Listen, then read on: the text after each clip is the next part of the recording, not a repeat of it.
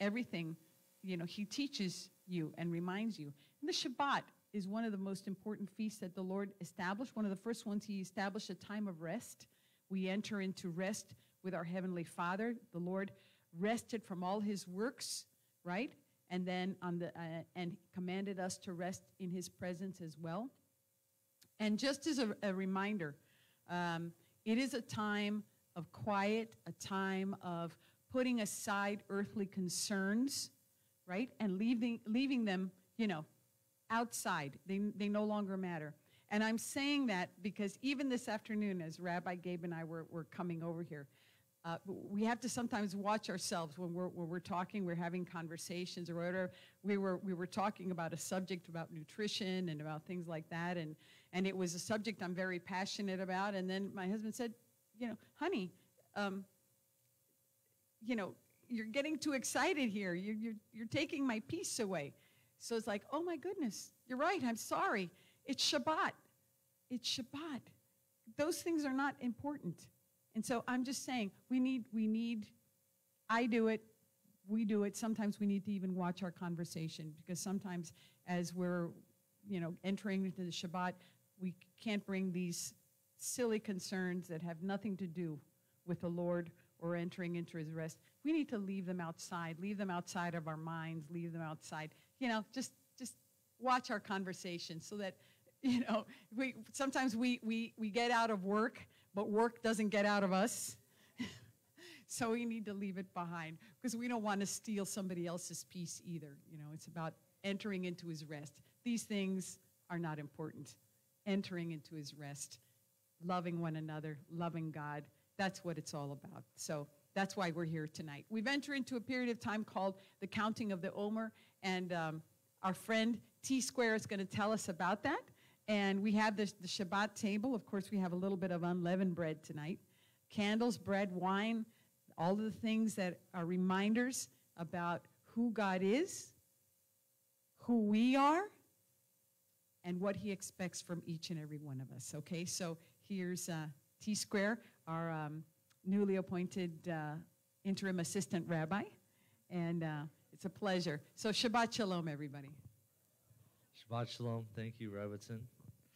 So, as we enter into the Shabbat, we kind of unplug, leave the week behind, relax a little bit, and we do the presentation of the table. So, every single week, just like our Jewish brothers and sisters all over the world that have been performing the Shabbat table, every single week, we're going to be doing the same thing, but we have an advantage. We have the ability to have the understanding and see through the eyes of the Ruach HaKodesh, the Holy Spirit, so it becomes even that much more special.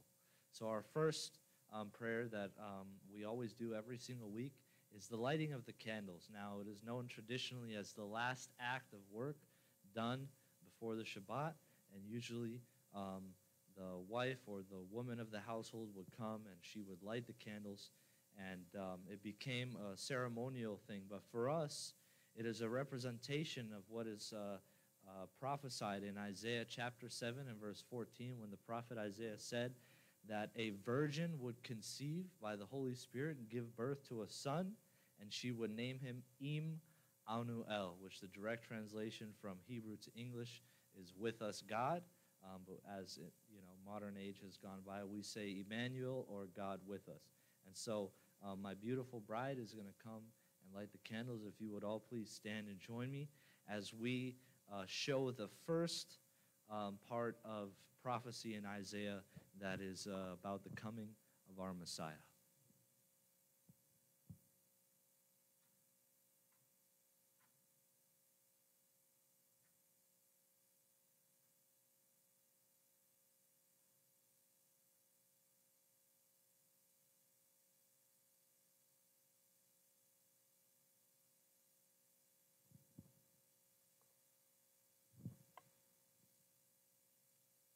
Baruch atah Adonai, Eloheinu melech haolam, asher kidshenu bidvaro, v'natan lanu et Yeshua Meshikenu, v'tzivenu leolat haolam. Blessed art thou, O Lord our God, King of the universe. You have sanctified us by your word.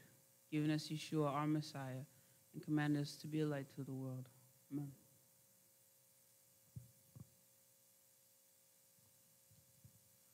Amen. And so, like I said, yes, the light of the world coming in through one. Messiah Yeshua declared himself to be the light of the world. And it says, he is the light that lights every man. And so the reason why this is special is because we take all the things that have been practiced by the Jewish people for thousands of years, and now the culmination when it was being practiced and represented by the greatest Jew in history, which was our Messiah Yeshua, or Jesus, as you would call him in English. So now, the next set of prayers, the first one is the blessing over the bread. Now, we are in the culmination of the Feast of Unleavened Bread, which was initiated in Pesach, which our Jewish brothers and sisters were liberated from Egypt by the Lord, by a mighty hand, thousands of years ago. And then they were brought into the wilderness. And he started the Feast of Unleavened Bread. And as if you were here last week for the service, and if you read the Torah portion, you understand the significance of removing leaven from our diets throughout the week. It is also a spiritual representation of removing the sin from our lives, because we are called to be just like Messiah Yeshua, and he was blameless. And so that means eventually the Lord also wants us to be blameless. And so the night of Passover, he broke what was a piece of matzah, like I said, because it was the initiation of the Feast of Unleavened Bread. And if you have a big enough piece, you can look in the light, and there's tiny little holes in it. And if you have a large enough piece, there's also brown stripes going through it. Now, this is a representation. He said, this is my body broken for you. And so what it was a physical example of what he had to endure on our behalf. And so every single week when I recite this prayer, I try to remember what it is exactly that our Messiah Yeshua went through on my behalf. He took the lashings from me. He was hung on a cross for me. He took the beatings from me. The things that I know that I couldn't do, because the Lord requires a blood sacrifice from the beginning of time, even before the tabernacle in the wilderness in Genesis, when Adam and Eve sinned and they hid from the Lord to cover their shame and their nakedness. It says that he had to slay an animal, because there has been a requirement of blood for sin from the beginning of time. And so as we recite this prayer every week, we are already trying to tune in our hearts the requirement of the blood sacrifice, and thanking and remembering Messiah Yeshua for what he did on our behalf. So if you would please join me in that prayer. Baruch atah Adonai Eloheinu melech haolam, chamotzi lechem min haaretz. Amen. Now in English. Blessed are you, O Lord our God, King of the universe, who issues forth bread from the earth. Amen. And let us never forget that Yeshua, our Messiah, is the true bread from heaven, that a man may eat thereof and never taste death. Please partake in his body.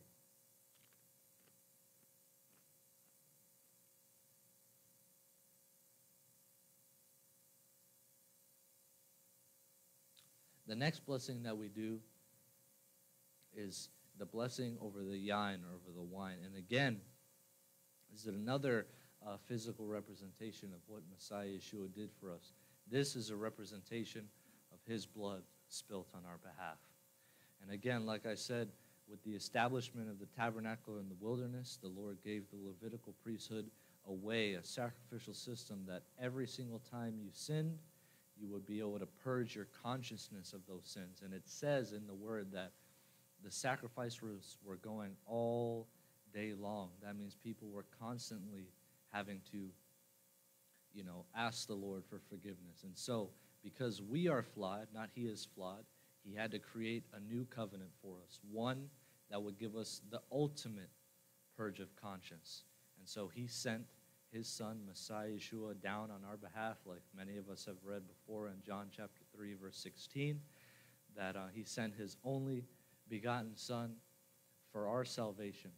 And so every single week when I recite this prayer, I remind myself that I am not perfect yet, and I can only attain perfection by the Ruach HaKodesh. I can't do it by my own works. I can't do it by my own strength. And we are going to stumble. We are going to fall along the way in each of our walks. We all have our different backgrounds, our different traumas, our different experiences. But what we can do is take advantage of it. Is a power, it is a freedom that the Lord has given us to be able to ask him for forgiveness. He says we are able to boldly approach the throne of grace. We no longer have to do what the first son and daughter did, Adam and Eve. We no longer have to hide. Whenever you fall, the Lord is ready right there to help you pick back up. And so we ask you, Lord, to forgive us of our sins and remind us of what you have done for us. Please join me in this prayer. Baruch atah Adonai Eloheinu melech haolam, borei pri hagafen. Amen. Now in English. Blessed art thou, O Lord our God, King of the universe, who creates the fruit of the vine.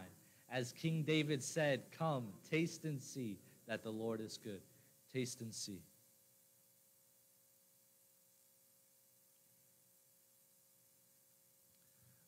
The Lord is good. Say amen. Now, again, like I said, if you have come from a church background, you would know this to be as communion, what we just presented. It is very important. The Lord, like you've heard Rabbi Gabe say many times, he's a very specific God, and he wants to speak specifically into our lives. And so we're able to observe, his patterns and the way he orders things.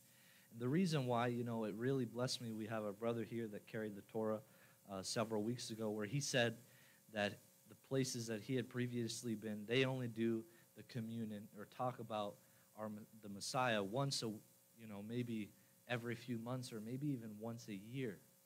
And it saddened me and it brought me joy at the same time, because that was one of the first things that ministered to him, is that we as a congregation, the Lord has commanded us to present this table every single week. And it is a powerful tool, because now we go on to the Shema. What you've heard Rabbi Gabe say before is this table is everything that the Lord did for us on our behalf. It is nothing we did. Our only responsibility was accept him into our hearts and say yes. But this was his gift to the world, once and for all, proving his perfect love for us. And unfortunately, in this day and age, the church teaches that it ends there, that Jesus did it for you, that you don't have to do anything because he did it for you. And unfortunately, there's nothing in the Word of God that gives that any evidence towards that. And so we know that Messiah, out of his own mouth, before he ascended into heaven, he told his disciples, greater works than these shall you do. So that means after Messiah, there was a continuance of faith. In Matthew 5, verses 17, he says that he did not come to abolish the law. He came to fulfill. And the Hebrew word for fulfillment is lechayem, which the literal translation into English is to establish. So he came to establish and show us the way to walk in faith, so that after he was gone, we could continue to walk in faith. And we present this table at the beginning of our service every single week because we want to invite you to really enjoy the Shabbat. That is why we're all here. This was the first feast mandated by the Lord. And to truly enjoy the Shabbat, to be able to plug in, to remove yourself from this world, and to experience the peace and take advantage of practicing your establishing relationship with him, you do have to have him in your heart. You do have to have accepted him as your Savior. And so we want you to have that opportunity before the service even starts, before we get into the worship, before we get into the Word, so that you could truly understand what it is that we're trying to achieve here. So now we go onto the Shema. In Matthew chapter 22, verses 35 through 40, one of the lawyers at that time, a practitioner of the Torah, asked him, saying, Master, Rabbi, what is the greatest commandment in the law? And he quoted what can be found in Deuteronomy chapter 6, verses 4 and 5, which says, Shema Israel, or hear, O Israel, the Lord our God is echad, one, and you shall love the Lord your God with all your heart, with all your soul, and with all your might. It was in the first covenant. That means everything you had, every fiber in your being, you had to give to the Lord. And Yeshua made a very perfect adjustment to that, which was mind. The reason why is now, once you've been indwelt with the Holy Spirit, the kingdom of God is within you. And so all the battles that we go through on a daily basis, as we face the adversary, as we face our enemies, is all up here. Because everything is inside now. So the Lord has called every fiber of our being, heart, mind, soul, and strength. If you're interested in hearing his voice and being blessed, restored, healed, and then to be used by him to bring power and love into this world, you have to be doing this commandment right here. From the moment that Messiah Yeshua's eyes opened to the moment he went to sleep, he was in communion with his Father. And he has called us to abide just like he does. So if you're interested in that, please join me in the prayer. Shema Yisrael, Adonai Eloheinu, Adonai Echad, Baruch Shem Kevod, Malchuto Leolam Vaed. Now in English, hear, O Israel, the Lord our God, the Lord is one. Blessed be his name, whose glorious kingdom is forever and ever and ever. Please give him a round of applause. Thank you, Lord, for being here. I feel him. You feel him too, right? Amazing. So now again, another set of prayers. And if you're like myself, you might be saying, oh my God, there's too many prayers. But at that time, I did not realize the significance of these prayers, the reason why we say these prayers. And this first prayer is the Kiddush prayer, honoring the God of our creation. And what the Lord put on my heart is in Deuteronomy chapter 5. Moses is again reading the commandments to the children of Israel. And in verses 14 and 15, the Lord commands us to keep the Shabbat in verse 14. And then if my wife, if you could please put up verse... Oh, this is the counting of the Omer. Okay, I'm getting ahead of myself. Thank you. That's why I'm interim. I still got plenty to learn. So this is the counting of the Omer. So, backtrack. The Lord commanded us to do the counting of the Omer. And so the counting of the Omer is when the Feast of Unleavened Bread is established, we're supposed to count 7 Sabbaths plus 1 day, okay, until the Shavuot, the Feast of First Fruits. And so the reason why we do the counting of the Omer is the buildup until the harvest. Every single week reminding us that we are propelling forward after our salvation from Egypt, after the Passover, after trying to purge leaven from our homes. Then comes the first harvest when we start walking with the Lord and we start bearing fruits just like he asked us to. And so with that in mind, please join me in that prayer. Baruch atah Adonai Eloheinu melech haolam asher kidishanu b'mitzvotav vetzivanu al sefirat ha'omer. In English, blessed are you, O Lord our God, ruler of the universe, who has sanctified us with his commandments and commanded us concerning the counting of the Omer. Today is 7 days of the Omer. May the merciful one restore unto us the service of the Bet Hamikdash to its place speedily and in our days. Amen. Okay. Now we have the Kiddush prayer and the Refuah. And so, yes, this Kiddush prayer. Now, if my wife would please put up Deuteronomy chapter 5, verses 15. I'll go ahead and give that a read.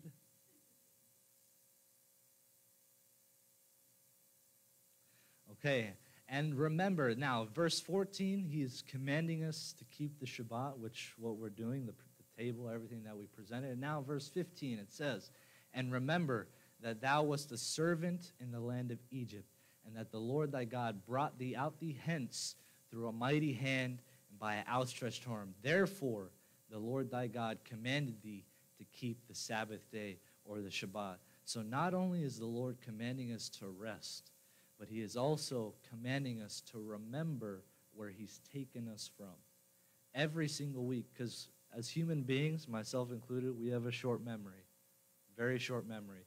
You know, we can get in our pride very fast, and we can think that we've gotten to a certain point, and we can think, you know, that the Lord hasn't done many things in our life, perhaps.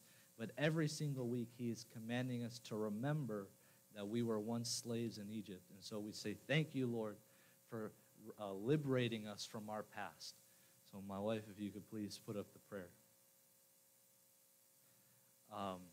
So that's the first prayer. And then the second prayer is the refuah, which is the prayer of healing, okay?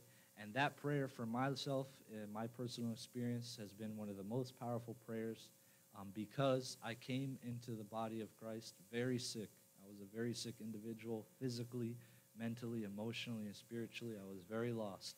But most of my healings, what the Lord had to do was show me that I had unforgiveness in my heart. There are layers of trauma, all of our experiences in life.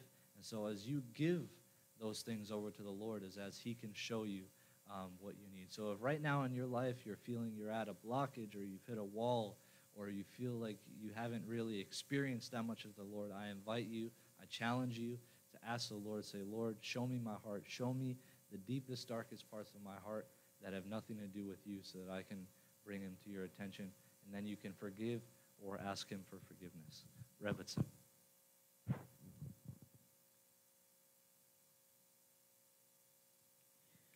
Just incidentally, for those of you who are not of Jewish background and perhaps are just now getting acquainted with this time called the counting of the Omer, which happens after Passover, you may want to think of it this way, that it's actually the countdown to Pentecost. So Rabbi Gabe, I'm sure, will be expounding on that in the coming days. But they happen simultaneously, so be prepared to be blessed. Again, the house of God is no longer divided, so everybody's going to be blessed. We're all going to learn so much. And we praise and we thank our God. This blessing is about praising him and thanking him, the ruler of the universe, because after all, it revolves around him. Baruch atah Adonai, Eloheinu melech haolam, asher kitshanu b'mitzvotav v'ratzavanu, v'shabbat kodsho be'ahava v'ratzon hinchilanu, zikaron lema'aseh v'rashit, ki hu yom tehila mikadesh, zecher li'atzei Mitzrayim, כי בנו בחרת ואותנו קידשת מכל העמים, ושבת קודשך, ואהב וברצון הנחלתנו. ברוך אתה אדוני מקדש השבת. Amen. Blessed are you, O Lord our God, King of the universe, who has sanctified us with his commandments and wanted us to be his own. And with love and favor, he gave us his holy Sabbath as a heritage, a remembrance of creation. For that day is the prologue to the holy convocation, a memorial of the exodus from Egypt. For us did you choose, and us did you sanctify from all the nations, and your holy Sabbath with love and favor did you give us as a heritage. Blessed are you, O Lord, who sanctifies the Sabbath. Amen. And of course, as Assistant Rabbi T. Square said, the prayer of healing, because the Lord is a God who even to this day continues to heal those who seek him with a contrite and a repentant heart. Refaenu Adonai v'nerafe, Hoshienu v'nivashia. Heal us, O Lord, and we shall be healed. Save us, and we shall be saved. Kitehilatenu ata, for you are our praise. Ve'aleh refuah shlema lechol makotenu, and bring complete recovery for our ailments. Yehi chatzon milfanecha Adonai Elohei, ve'Elohei avotei. May it be your will, O Lord my God, and the God of my forefathers, that you quickly send a complete recovery from heaven, spiritual healing and physical healing. For you are God, King, the faithful and compassionate healer. Blessed are you, O Lord, who heals the sick of his people, Israel.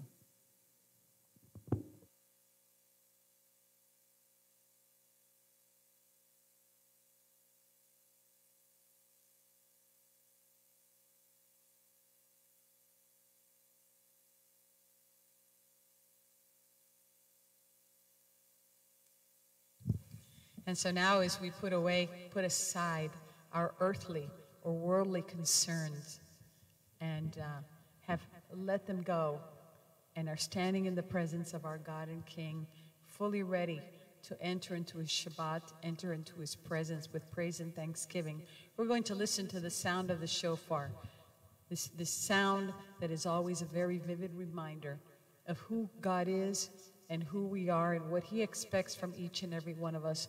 The reminder that the God of Abraham, Isaac, and Jacob, he is God. He is the ruler of the universe, and that the Shabbat is all about him, and that he commands us to rest in his presence and that it is a privilege to be able to fellowship with our God and fellowship with one another, and understand that the Shabbat is all about rest and fellowship. And a reminder that without the Messiah, without a relationship with the living God, there is no rest, there is no peace, there is no Shabbat Shalom, as we listen to the call to worship and the call to peace.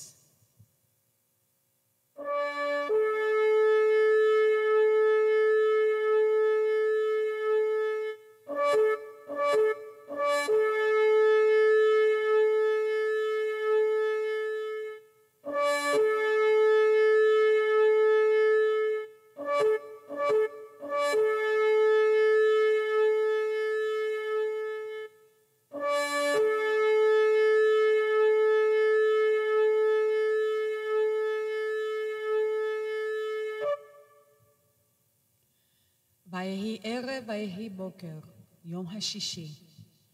ויחולו השמיים והארץ וכל צבאם, ויחל אלוהים היום השביעי מלאכתו אשר עשה. וישפוט ביום השביעי מכל מלאכתו אשר עשה, ויברך אלוהים את יום השביעי ויקדש אותו, כי בו שבת מכל מלאכתו אשר ברא אלוהים לעשות. And God saw everything that he had made, and behold, it was very good. And the evening and the morning were the sixth day.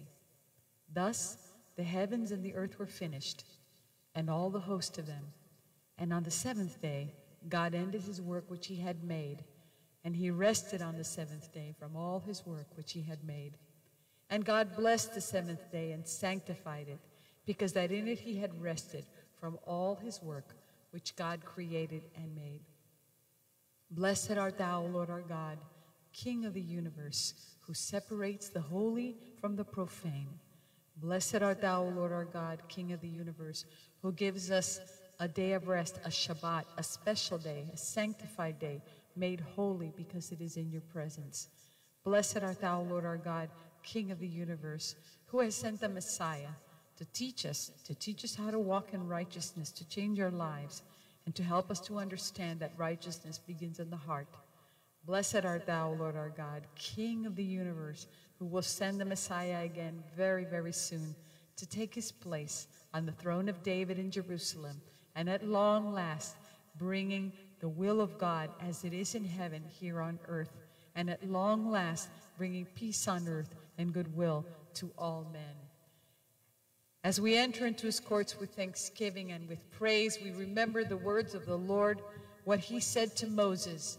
He said, "Speak thou also unto the children of Israel, saying, Verily, truly, my Sabbaths you shall keep, for it is a sign between me and you throughout your generations, that you may know that I am the Lord that does sanctify you. You shall keep the Sabbath, therefore, for it is holy unto you. Everyone that defiles it shall be put to death, for whosoever does any work, that soul shall be cut off from among his people. 6 days may work be done, but in the seventh it is a Sabbath of rest, holy to the Lord. Wherefore the children of Israel shall keep the Sabbath, to observe the Sabbath throughout their generations for a perpetual covenant. It is a sign between me and the children of Israel forever. For in 6 days the Lord made heaven and earth. On the seventh day he rested and was refreshed." We praise you, we thank you, Lord, as we enter into your courts with thanksgiving and with praise on this Shabbat, on your Shabbat.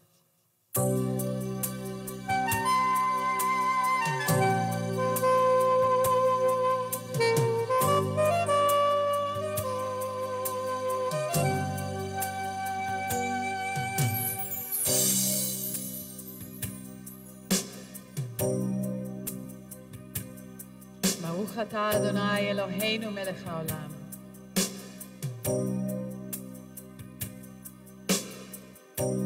ושמרו בני ישראל את השבת, את השבת, את השבת.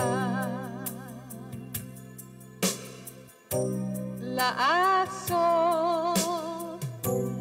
את השבת לדורותם, לדורותם ברית עולם. בינו ובין בני ישראל,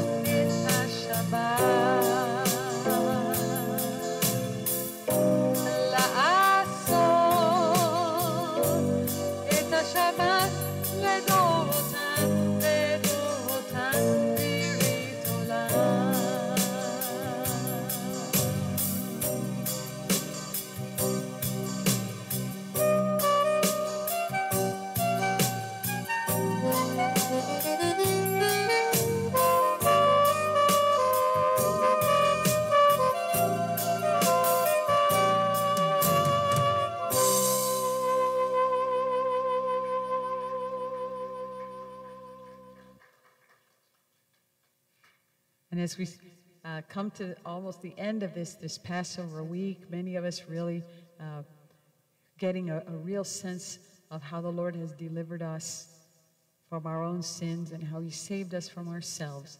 And so as a result of that, many of us come away with a new song in our hearts. We sing a new song, the song of Moses and the song of the Lamb. And we praise our Heavenly Father for giving a new song in our heart, a song of hope, a living hope in our hearts, our minds, and our souls.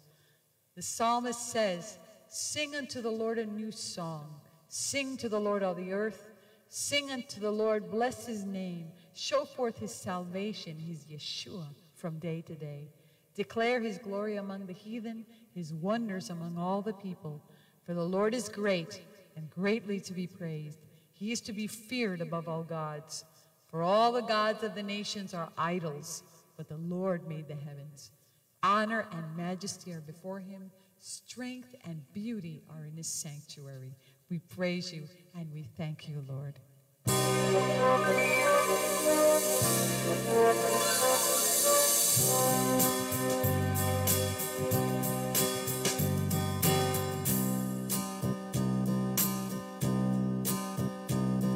Sing to the Lord a new song. Sing to the Lord all the earth.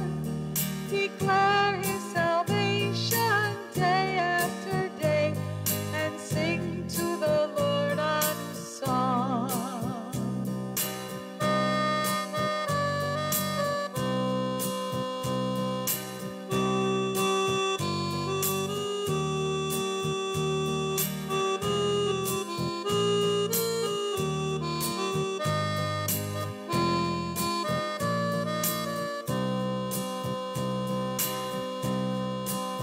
Let the heavens rejoice, let the earth be glad, let the oceans roar, let the trees of the forest sing for joy, let everything praise the Lord.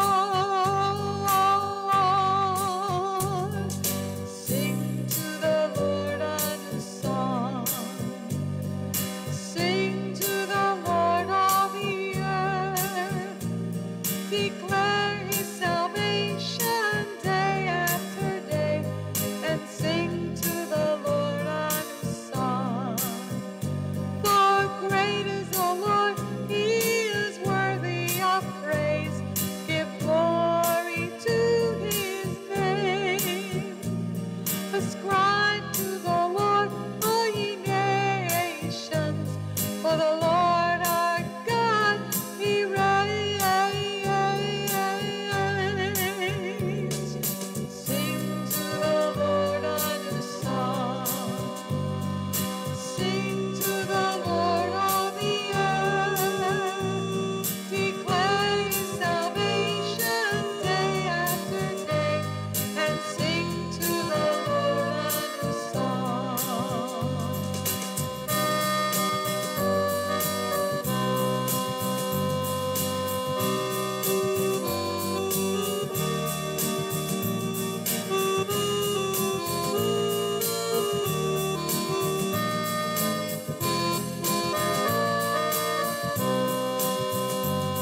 For great is the Lord, he is worthy of praise.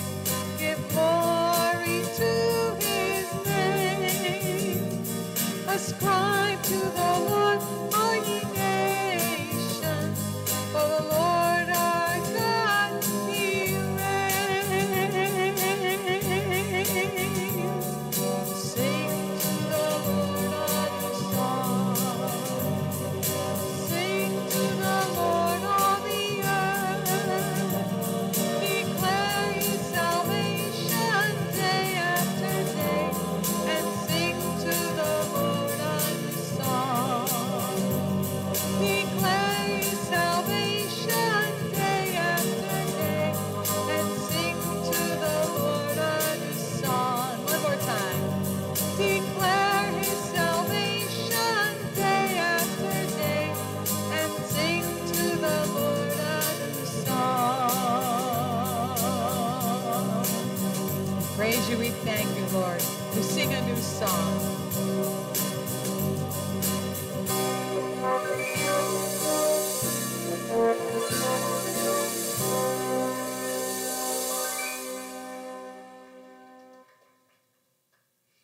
So Passover week, the week of eliminating leaven from our homes and our hearts, we are left with a new inspiration.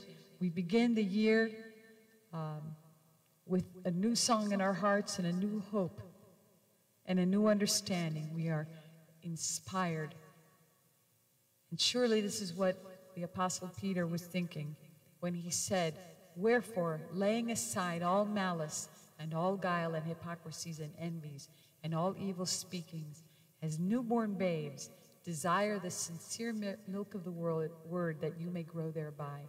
If so be ye have tasted that the Lord is gracious, to whom coming as unto a living stone, disallowed indeed of men, but chosen of God and precious, you also, as lively stones, are built up a spiritual house, a holy priesthood, to offer up spiritual sacrifices acceptable to God by our Messiah Yeshua."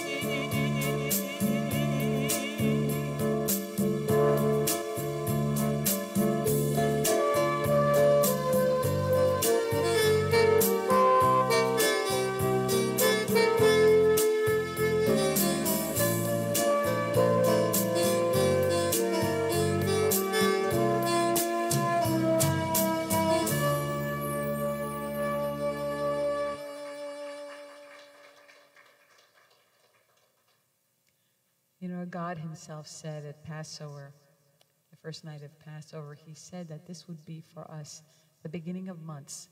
So he established that, that this would be the beginning of a new year, a new life for each and every one of us. And those of us who have been delivered from our own lives and our own mistakes, our own sins, we can certainly relate to that. So just a prayer for this time, a prayer of thanksgiving. Thank you, Lord Adonai, for giving us another year of life. Thank you for bringing us safely to this season, Shehekiyanu. Thank you for all the experience of this past year, for times of success, which will always be happy memories, for times of failure, which reminds us of our own weaknesses and of our need for you, for times of joy when the sun was shining, and for the times of sadness which drove us to you. Forgive us for the hours that we wasted, for the chances that we failed to take, for the opportunities we missed this past year. Help us in the time ahead, the days ahead, to make this next year the best year yet, and through it all, to be a light to the world and to bring glory, honor, and joy to you, Lord. Amen.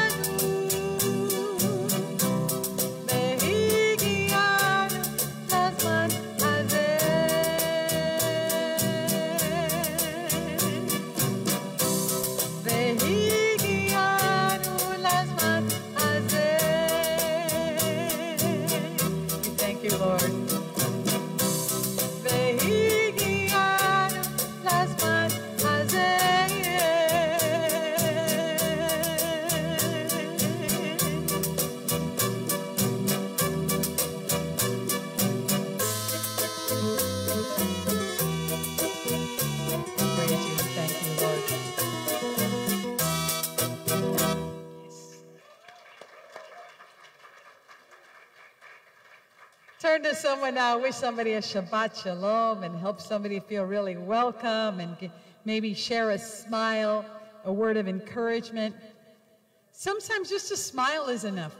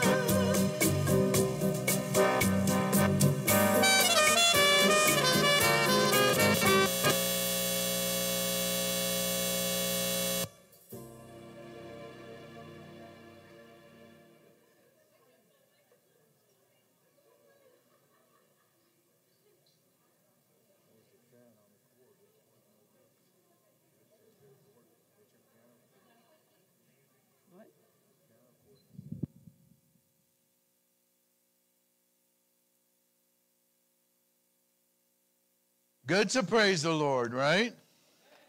Thank you, honey. Thank you, dancers. And it's nice to be in the house of the Lord. Anybody happy to be here besides myself?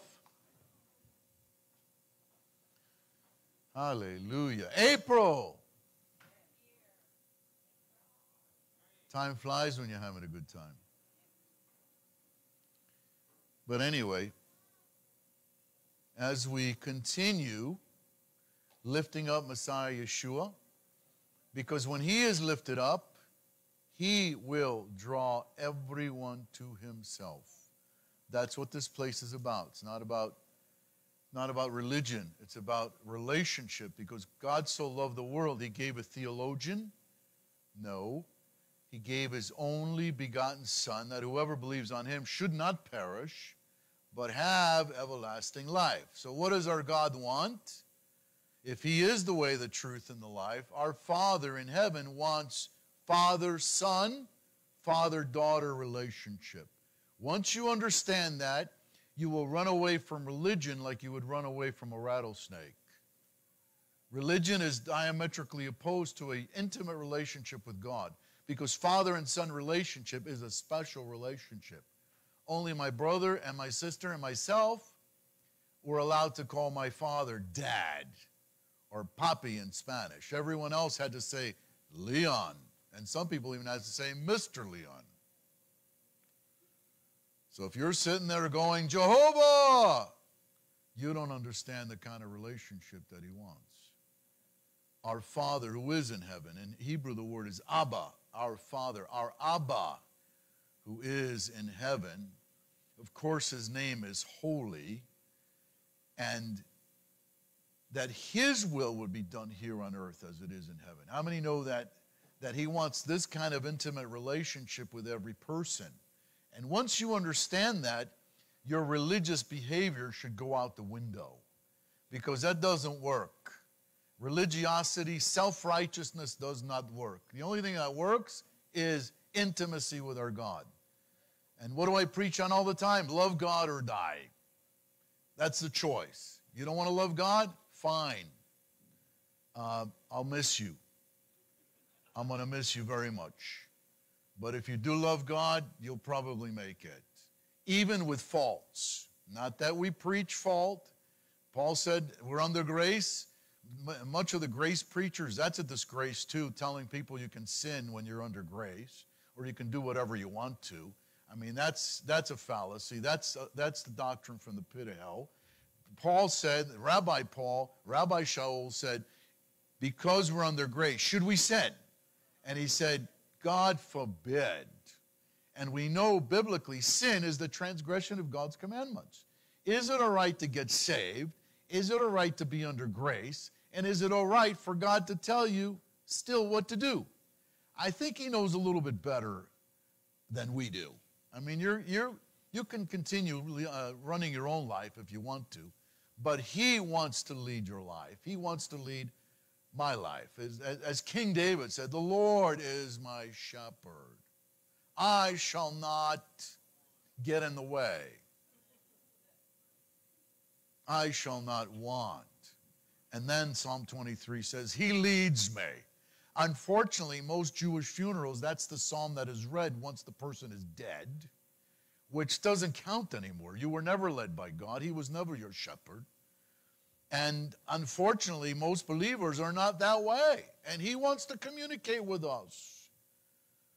Yeshua said, my sheep hear my smoke signals, taps on your head, Morse code, cloud formation, rain on your head. He didn't say that. He said, my sheep hear my voice. You know what the Holy Spirit told me a long time ago? Everybody's real good at hearing the devil. You can hear the devil, right? When he says kill yourself, or go kill somebody else, or go lie to somebody, or go cheat. That's the devil talking. You can hear him pretty good, right? So how come you can't hear God? Only, I remember a person telling me, only the devil speaks to you. And I said, yeah, God has tape on his mouth. God can't speak anymore. He can only speak from what is written. How many know this is known as the Logos, and what you hear in your ear is called the Rhema word? In other words, it says to marry, but it doesn't say who to marry. It's nice to hear from the Holy Spirit who you're supposed to marry. I knew I was supposed to marry when my first wife, who was Jewish, thought that believing in Jesus was crazy. Well, 30 years later, I'm still crazy, and she still doesn't believe in Jesus. But the Lord said, marry this woman. And we've been married almost 25 years. You know something? He knows how to choose.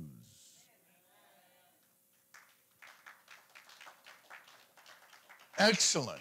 And our marriage has gotten progressively better. Not like Hollywood, you start out hot and then you get cold. No, with the Lord you may start out cold, but then you get hot.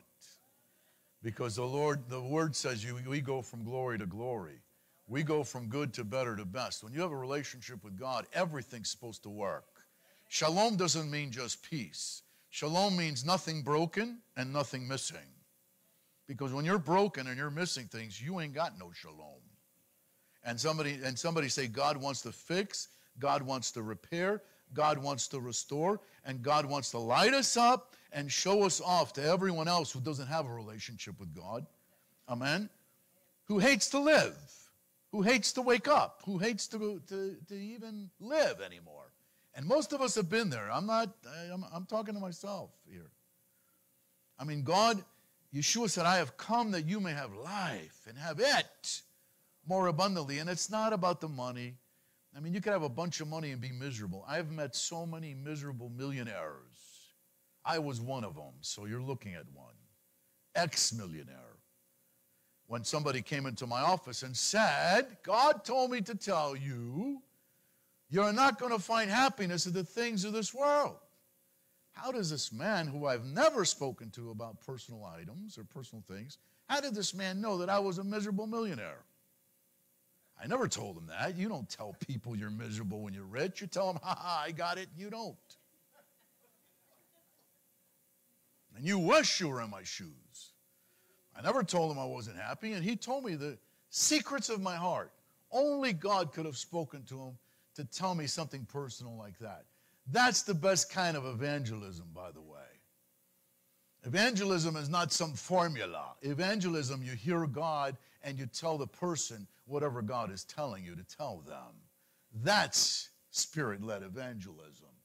Because when you're led of the Spirit, then you're cooking with gas. When you can hear the voice of the Lord, then He could use you. Amen? And He knows us by name, the Bible says. He called, who did He call? He said, what's your name? Moses? He knew his name. Moses said, who are you? And he said, I am. What kind of name is that? You're Moses, I know your name, and you don't even know who I am.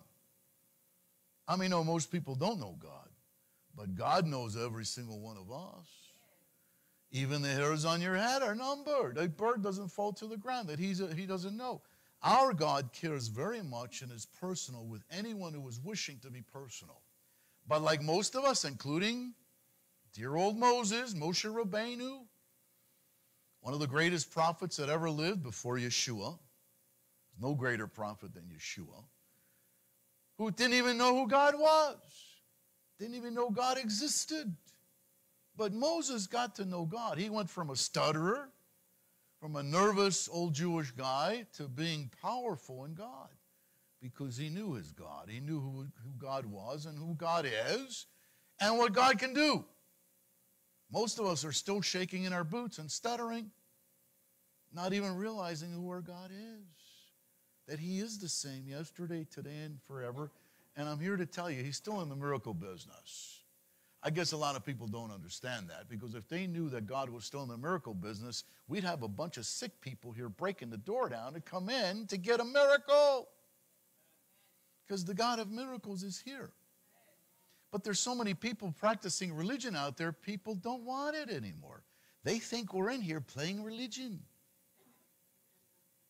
And they don't want religion. I don't blame them. I don't want religion either. When you're in trouble, religion's not going to help you. When you're sick, religion's not going to help you. Sometimes even doctors can't help you.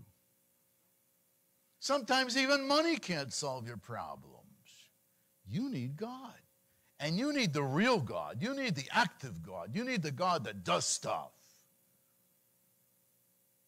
And when does God do things? When you ask him.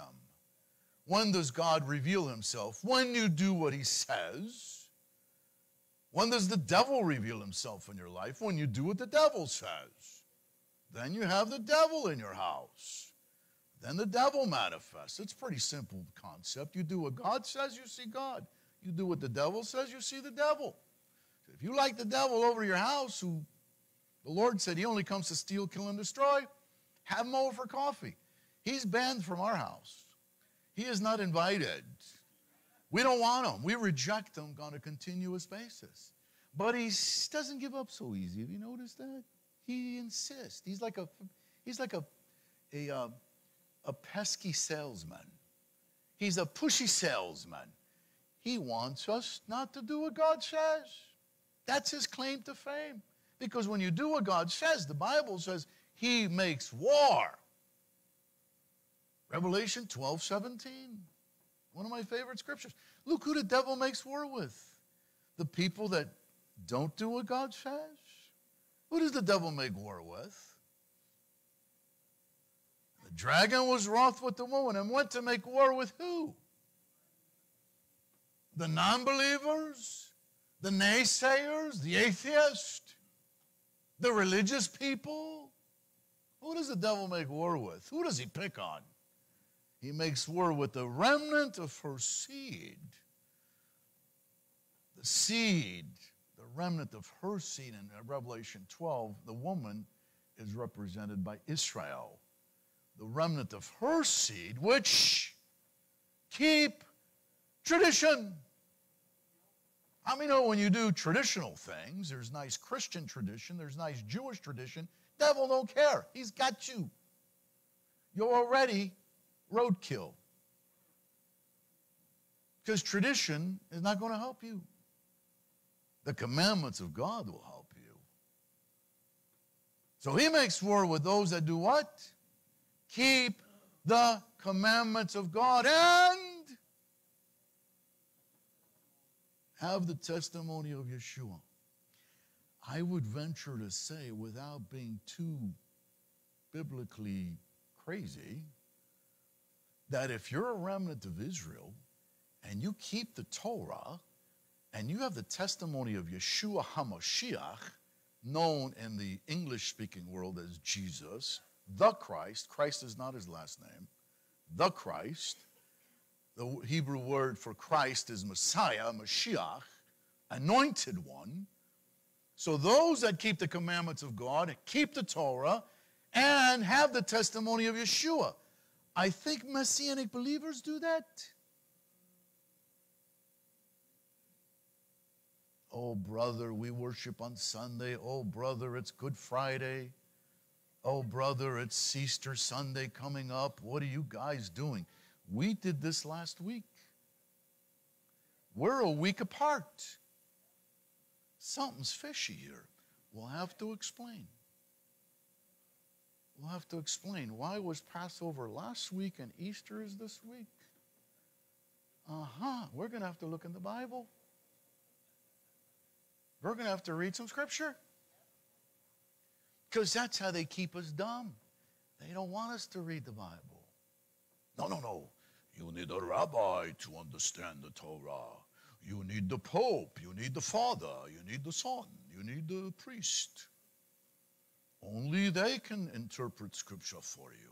Yeah, so they can tell you what they think and what they believe. Can I read it for myself? And we're going to put it up on the screen. And you're going to see it in black and white. Blue and white. Like a blue tone. I remember when I first read the Bible, the entire Bible, I read the Jewish part and the Gentile part. I thought to myself, where did these people get this stuff from? It's not in the Bible. I'm like, did I get all the pages? Do I have the right translation? You know, they have programs now. You get 30 translations. They basically all say the same thing. Scary, though, when they add to the word, because it says not to do that. Somewhere in the Bible it says don't add and don't subtract. So let's pray. Let's ask God, what the heck is going on here? We're confused. We don't know which way to go, Lord. Shall we go to the Jewish Jesus or shall we go to the Roman Jesus? We need to, well, the real Jesus, please stand up. So let's read a psalm from King David. Let's get warmed up. I'm glad we're all here. It's Good Friday. You know what's so good about it? I got the day off.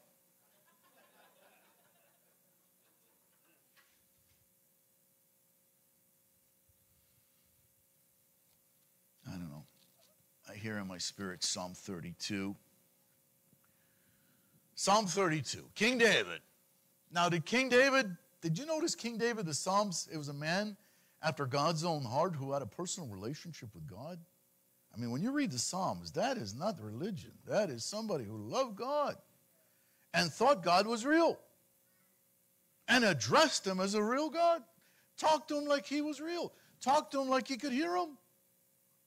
I don't know if God hears us. Oh, God hears us, every word.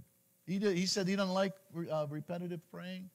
What does that mean? He can hear you the first time. We're the ones that can't hear him. Psalm 32. Blessed is he whose transgression is forgiven, whose sin is covered. Blessed is the man unto whom the Lord imputes not iniquity, and in whose spirit there is no guile. When I kept silent, my bones waxed old through my roaring all the day long. For day and night your hand was heavy upon me. My moisture is turned into the drought of summer. I acknowledged my sin to thee, and my iniquity have I not hid. I said, I will confess my transgressions to the Lord, and you forgave the iniquity of my sin. For this shall everyone that is godly pray unto thee in a time when you may be found. Surely in the floods of great waters they shall not come near unto him. You are my hiding place. You shall preserve me from trouble.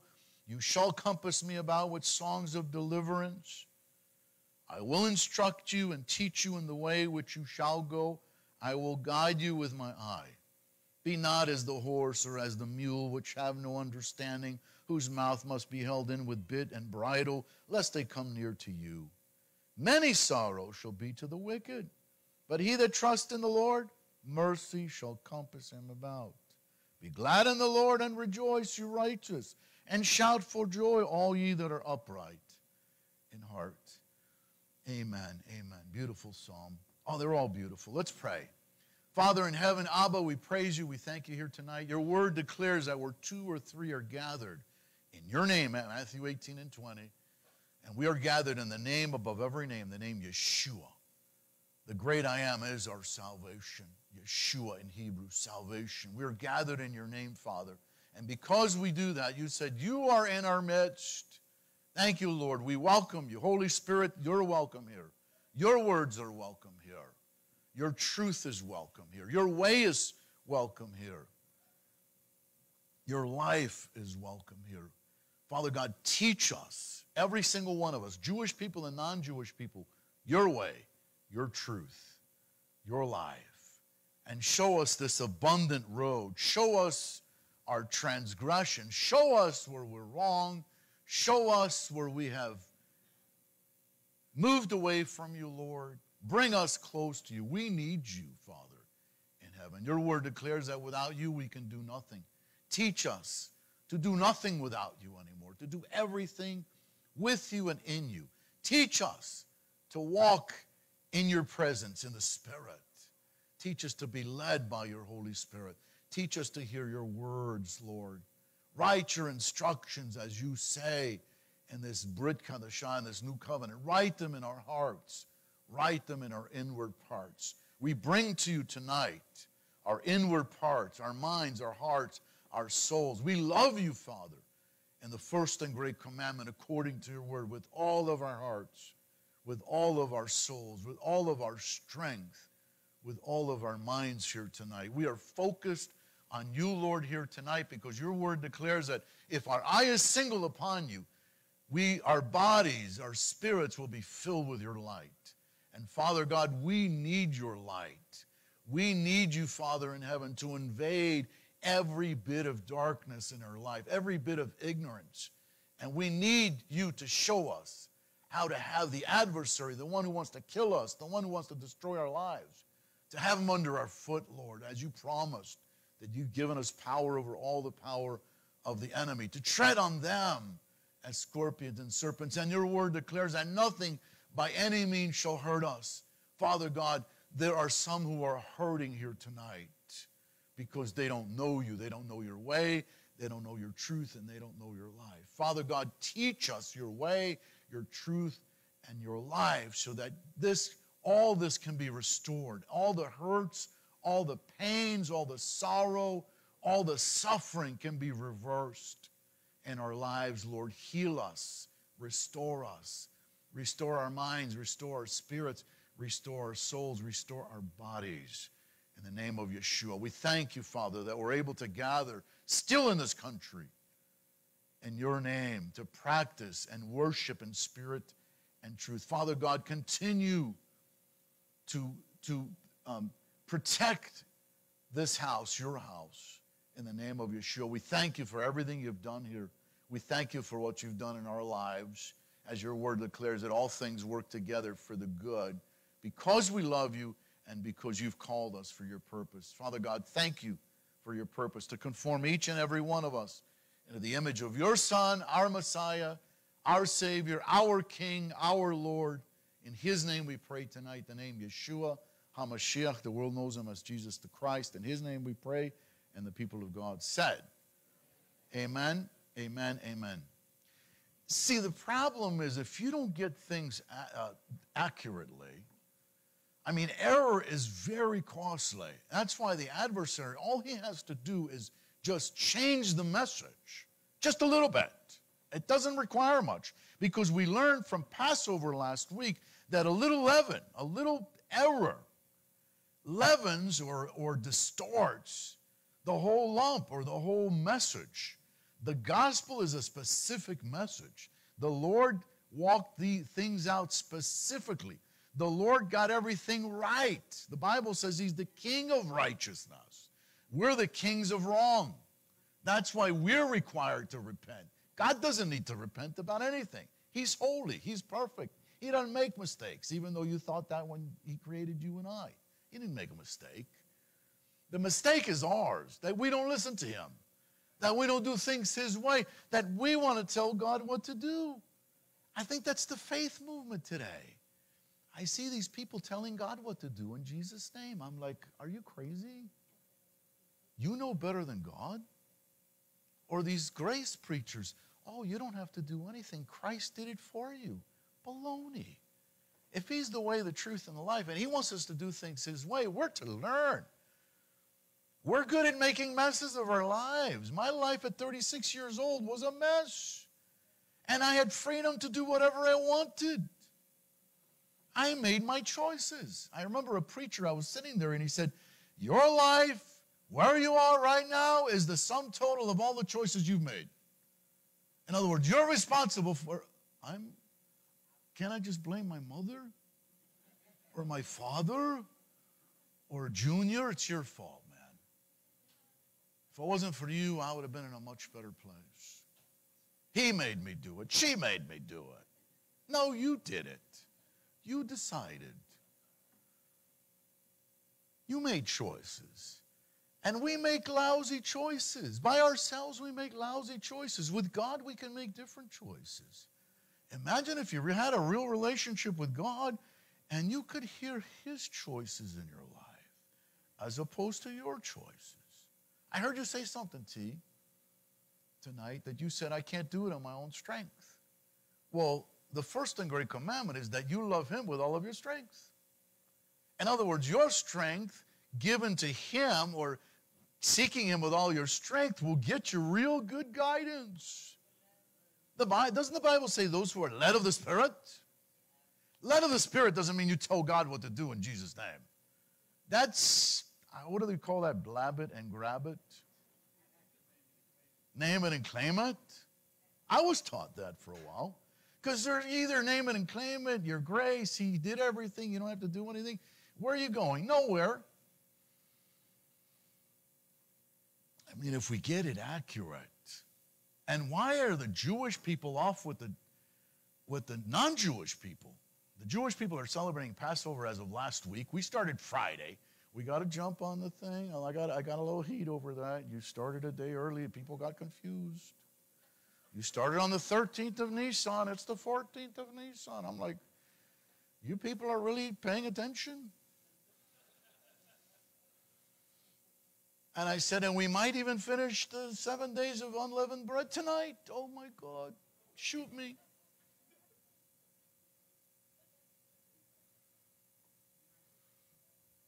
Thank God I'm under grace, right?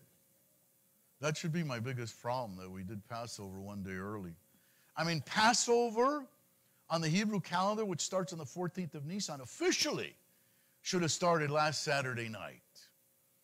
So that means we would have had a service on Friday night, one Saturday morning, and that means Saturday night. That's 3 services in a row. I'll be 67 this year. Mercy. He's a merciful God.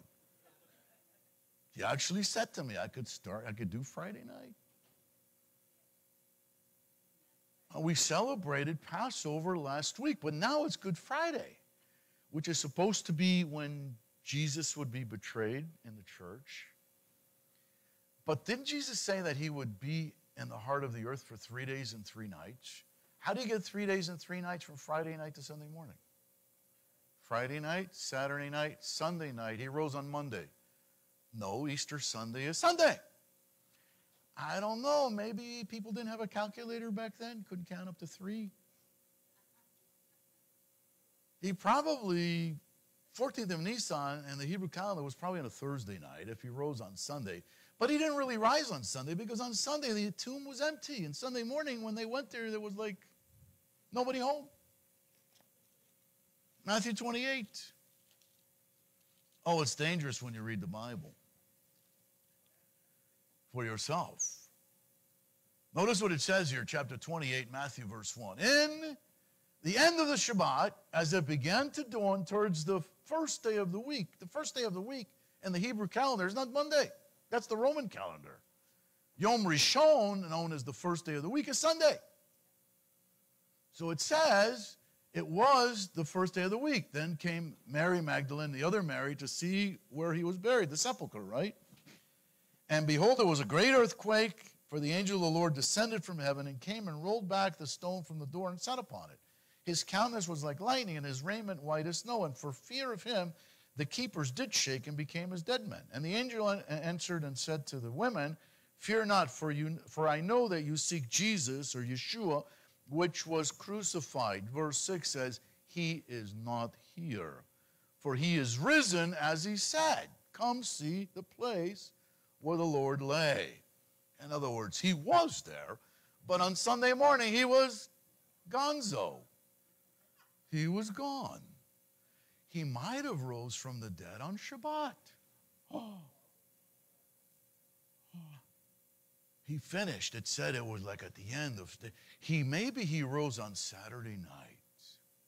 On the Roman calendar, but on the Hebrew calendar, Saturday night was the beginning of Sunday.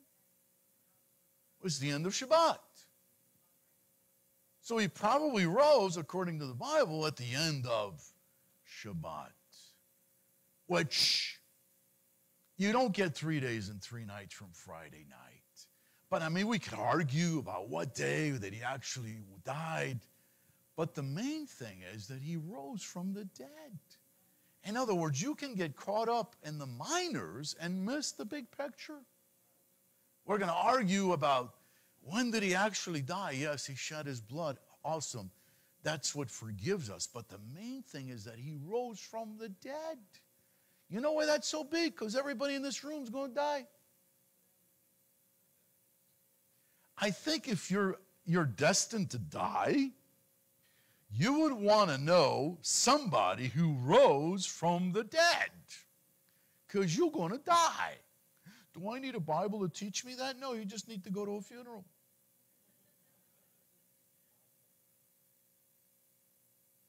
Because everyone has a predetermined destination of physical death.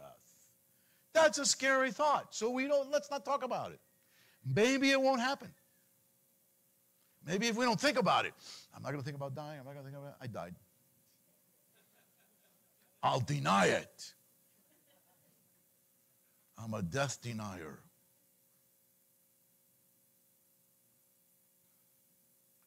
That's why Yeshua said, you might as well pick up your cross now and declare yourself physically dead and follow me, because I'm going to show you a spiritual road. If you're interested, if you would like to experience spiritual life before you die. You mean I can experience spiritual life before I die? Yeah, that's what he said. You must be born again. You must be born of the Spirit. If you're born of the Spirit and you listen to him, you will enjoy spiritual life. You know what's so good about spiritual life? You won't taste death.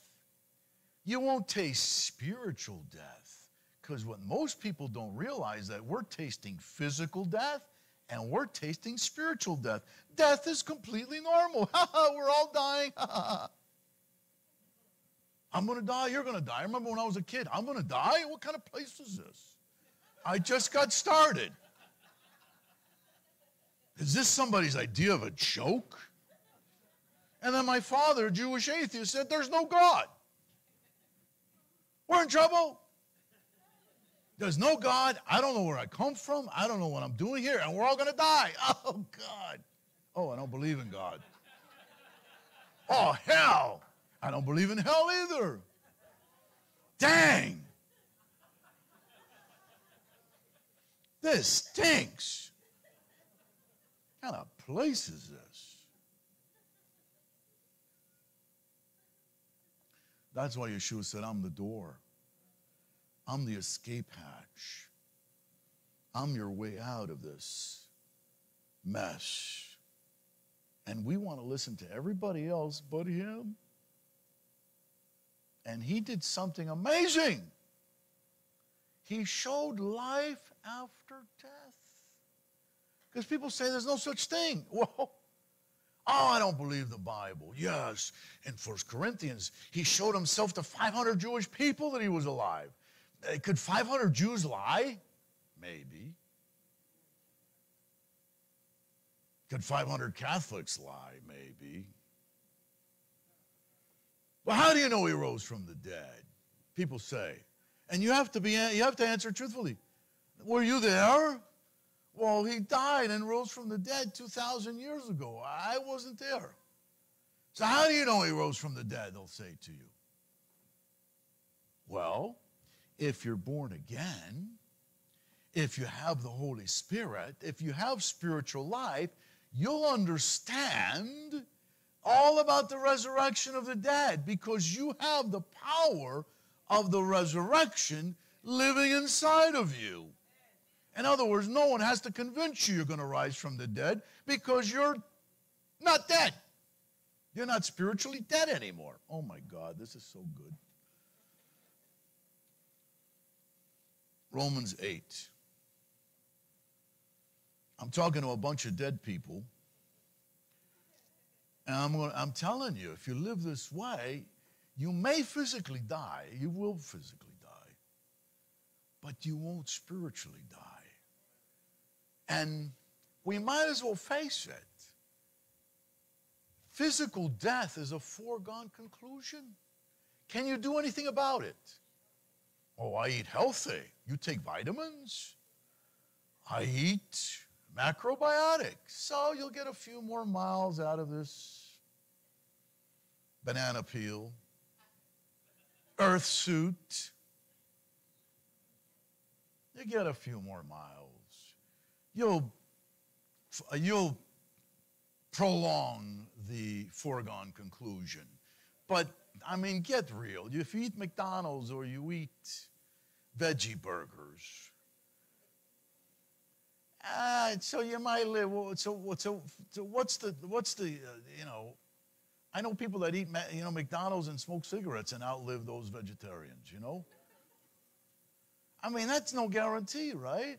You may get a few more miles out of it, but 70, 80, 90, 100? How many 100-year-olds do you know? Not too many, right? They don't even know they're 100 by the time they're 100.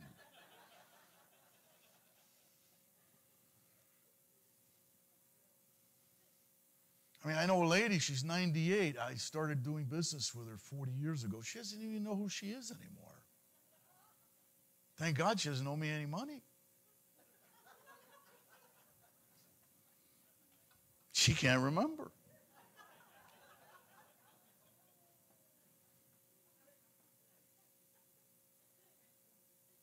So is it a foregone conclusion we're going to physically die?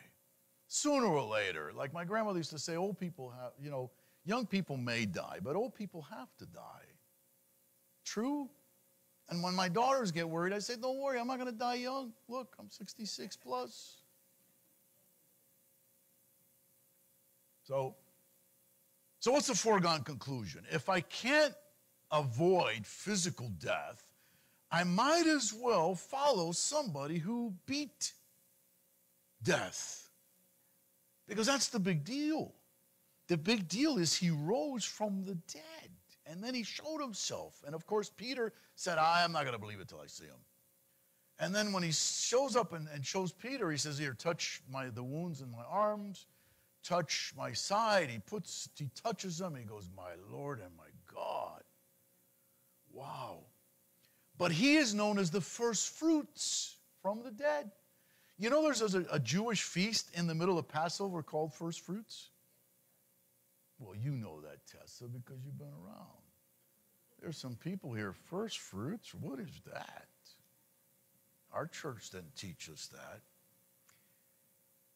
Because we know from Scripture that the Jewish believers in Yeshua split away from the non-Jewish believers of Jesus. This happened in the first century. We see it in the Bible. When you look at Acts 15, in Acts 15, it actually, when they had a meeting after the Lord's death, when Gentiles started getting saved in the Holy Spirit, they had a meeting. Some said, these Gentiles need to be circumcised. They were like, no. We don't need that. I mean, who needs that? That's why they do it at 8 days old when you don't have a choice. Can you imagine telling a 30-year-old Gentile, you got to be circumcised? I mean, I wouldn't believe in Jesus if they told me that. But anyway, there was a split up. There was a definite split up at the beginning of the church age. You can't blame the Catholics for this. Go with me to Acts 15 so we can figure out the real Jesus of the Bible. Acts 15, verse 1. And certain men which came down from Judea taught the brethren, it said, except you be circumcised after the manner of Moses or the Torah, you cannot be saved. Now, is that true or not? If you're not circumcised physically, you can't be saved. So we say, no, we don't believe that. You need to be born again of the Spirit. Nothing to do with the physical, yay or nay. So there was already some people that were saying stuff that wasn't true. How many know that free will can get you in a lot of trouble? What does it say in the Bible? Lean not upon your own understanding. In all your ways acknowledge God, and He will direct your path. Because when you start thinking about your own stuff, nothing makes sense. And you make up things. How many of you don't have to make anything up? So when therefore Paul and Barnabas had no small dissension and disputation with them, it was a big argument, according to verse 2. They determined that Paul and Barnabas and certain others of them should go up to Jerusalem to the apostles and elders about this question. This is why it's known as the Jerusalem Council, because they had a question. Some were saying you needed to be circumcised according to the Torah, according to Moses, to be saved. And verse 3 says, and being brought on their way by the church, they passed through Phoenice and Samaria, declaring. What were they declaring? The conversion of the Gentiles. And they caused great joy to all the brethren. Gentiles getting saved in the first century was a big deal. It's not a big deal now because they're everywhere. On every street corner. There's churches, there's people jumping up and down for Jesus, all over the place. But at the beginning, it was a big deal. Because remember, what did Jesus say? I've only come for who? The lost sheep of the house of Israel.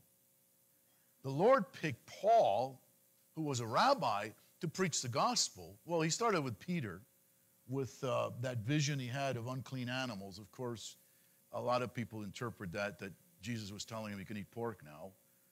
That's somewhat of a misinterpretation of the Bible, because Jesus would never tell you to do something it says in the Torah not to do, but some people believe that, enjoy your pork sandwich. What can I tell you? He told them that because Jewish people were not allowed to even hang out with Gentiles. They were known as pagans. Jewish people who had God could not hang out with pagans. And how was a Jewish person going to speak to a pagan to give him the gospel if they stayed away from them? And Paul spoke to Peter in order for Peter to say that God said, what I call clean, don't say it's unclean. You can talk to the Gentiles. And he went and spoke to the Gentiles. And some Gentiles started to get saved. They're like, whoa, they got saved. They got the Holy Spirit without being circumcised, without keeping any laws, without doing nothing. It's not fair.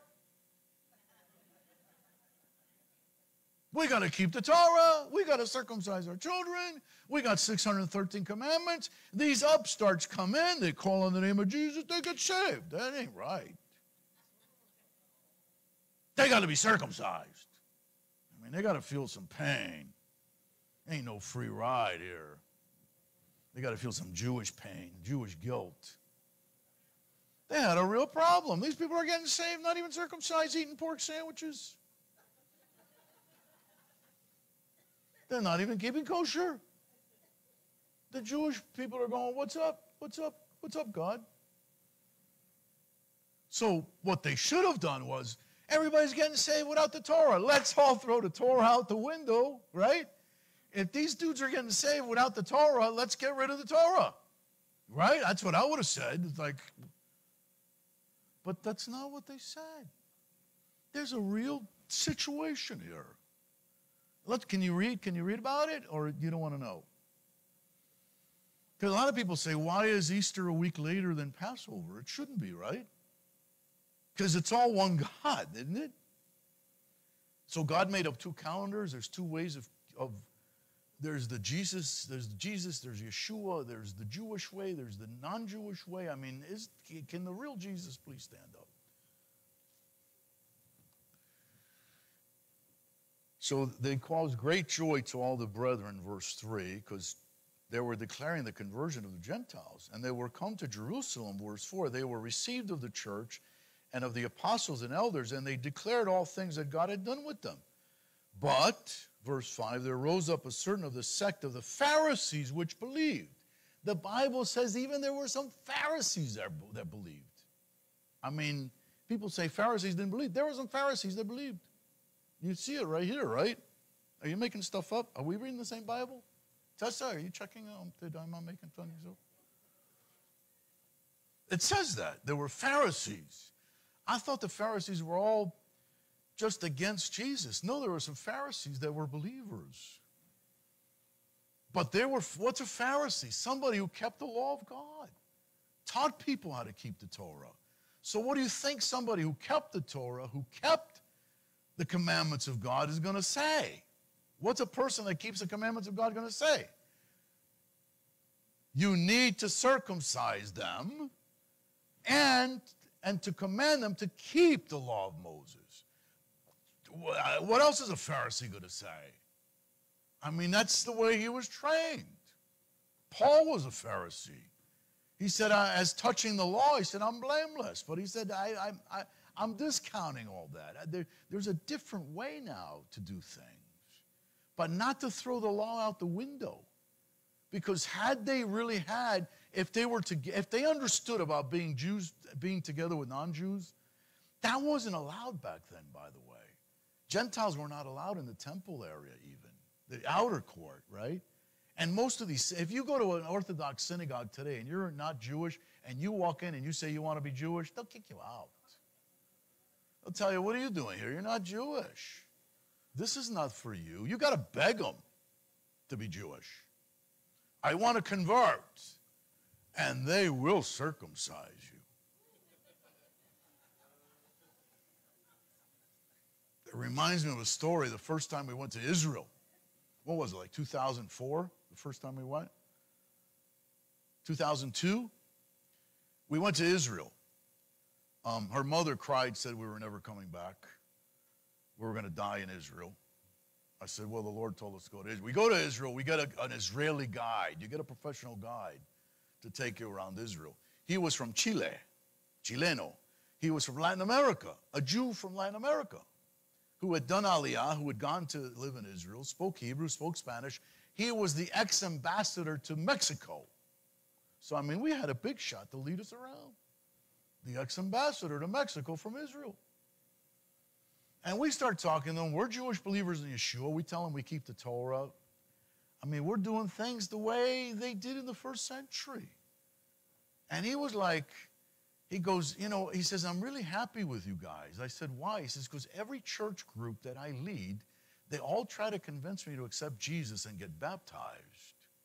And he says, you know what I do? And I tell those pastors, I said, no, what do you do?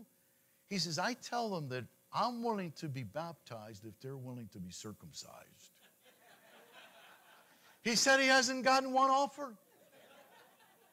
You see the difference between Jewish people and non-Jewish people? That's what was going on here. It's still going on today. I mean, if you come to a Messianic congregation and you're not Jewish, and you decide you're going to follow the God of Israel, and you're going to do it in the Jewish way, you will be, I mean, you're going to be criticized. You're going to be maligned. I mean, they're going to say all kinds of manner of evil against you. If it hasn't already happened, the chances of you not being Jewish and being in a Messianic congregation, you got to have a strong backbone. And you got to have a thick skin because most of your church friends will disown you. See, since we're in the 21st century and we're discussing first century, see, this is first century. All the believers were Jews that kept the Torah. A few Gentiles show up and they're like, hey guys, you got to be circumcised. You got to keep the Torah. You got to keep the law of Moses. They were in control. Now the Gentiles are in control because there's more Gentiles than Jews that are believers. We're outnumbered now. But we weren't outnumbered then. We got to call the shots. Jewish believers of Jesus, including Pharisees, called the shots. That's why it's called the Jerusalem Council, because the apostles and elders were all Jews, Torah-observant Jews. Are you with me? That's what's going on, because a lot of people say, like, what's going on? People still ask me, you keep Christmas, you keep Easter? I tell them no. Because if you believe in Christ, you got to do these things. No, not if you're Jewish. Not if you want to follow him the way the first century believers did. Are you with me? I don't know if you guys can handle this. I don't know if you can handle the truth. A lot of people like to keep their head in the sand. And verse 6 says, the apostles and elders came together for to consider of this matter. And when there had been much disputing, it was a big argument. It was not a simple thing. This was a hard thing to consider. There was much arguing, there was much disputing, it says, right? Peter rose up and said to them, men, brothers, you know how that God, a good while ago, God made choice among us that the Gentiles by my mouth should hear the word of the gospel and believe. And God, which knows the hearts, bear them witness, giving them the Holy Spirit, even as he did unto us, and put no difference between us and them, purifying their hearts by faith. Now, therefore, why tempt God to put a yoke upon the neck of the disciples, which neither our fathers nor we were able to bear? But we believe that through the grace of the Lord, Yeshua, Jesus, Christ the Messiah, we shall be saved even as they. That's pretty good, Peter. I like that. So, Peter, let's get rid of the Torah. Let's go to Sunday worship. Let's do Easter eggs. Come on, Peter. You just said we'll be saved the same. Then all the multitude kept silent and gave audience to Barnabas and Paul, declaring what miracles and wonders God had wrought among the Gentiles by them. And after they had said their piece, James answered, saying, men, brothers, listen to me, hearken to me. Simeon, or Peter, has declared how God at the first did visit the Gentiles to take out of them a people for his name. And to this agree the words of the prophets, as it is written. After this I will return, I will build again the tabernacle of David. That was the prophecy which is fallen down. I will build again the ruins thereof. I'll set it up. Amos 9:11.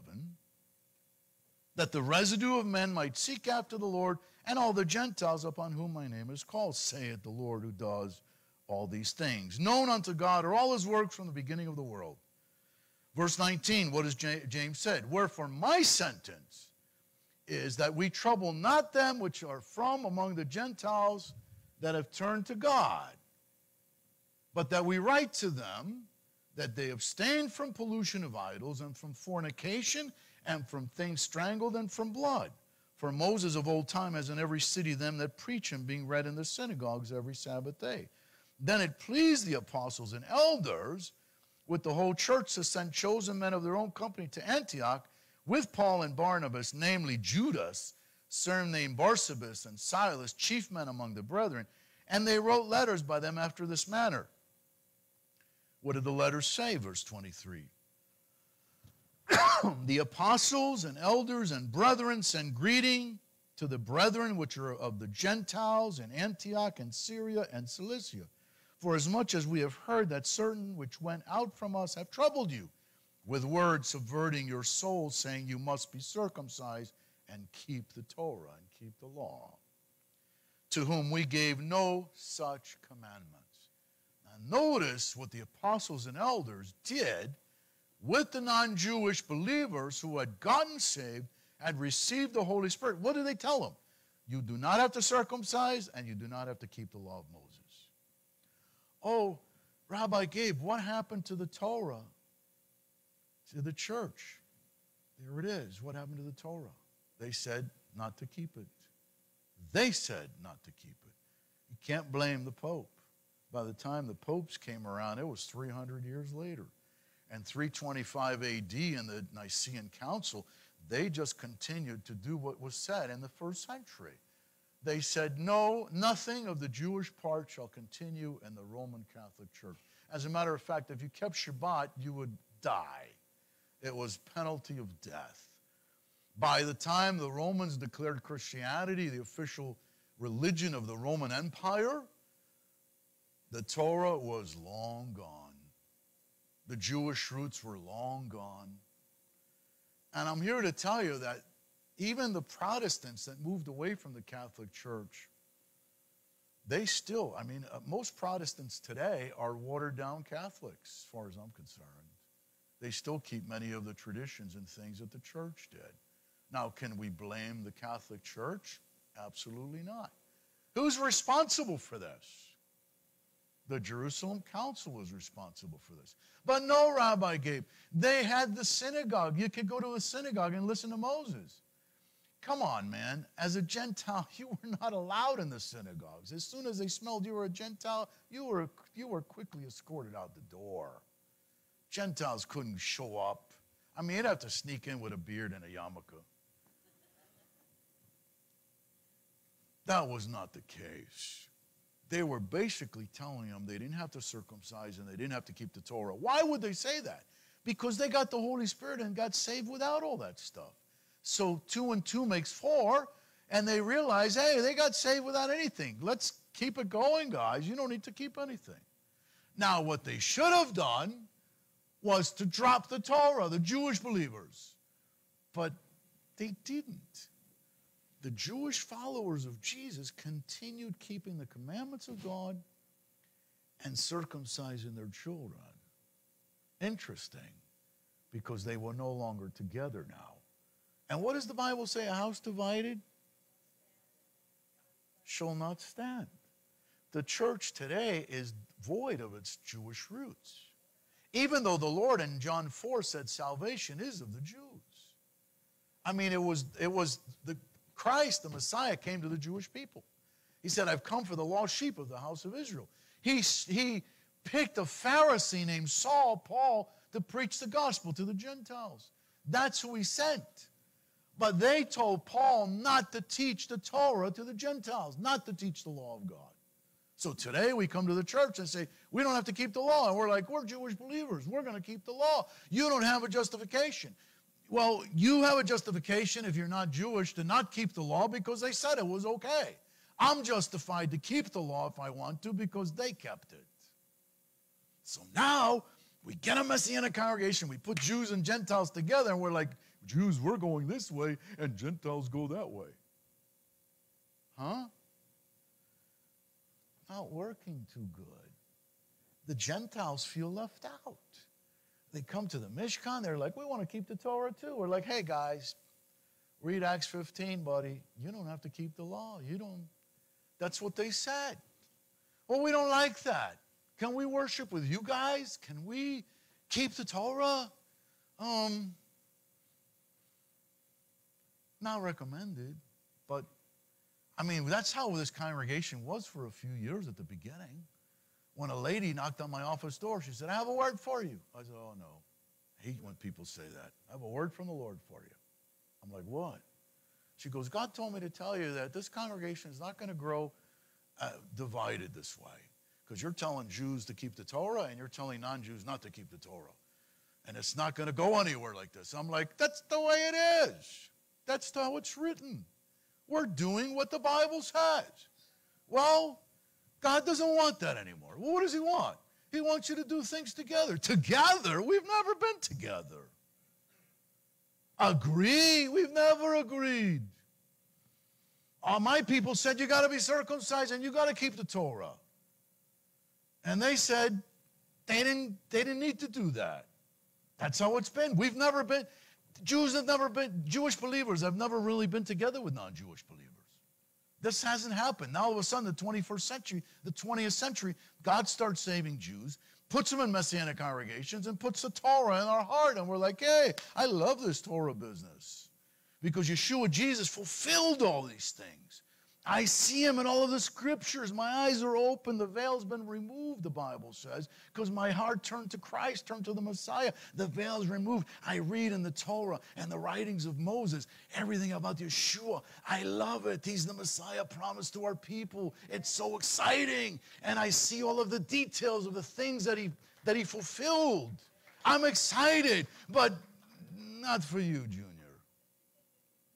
You can't have this. This is mine. Stop wearing that tallit and start it.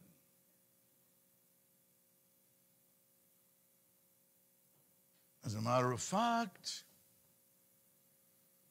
there are Messianic Jewish organizations today that if you can't prove you're at least a quarter Jewish, I think, you cannot be a voting member.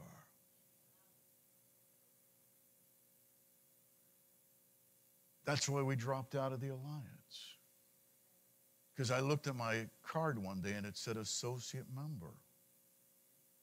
And I called them up. I said, what does associate member mean?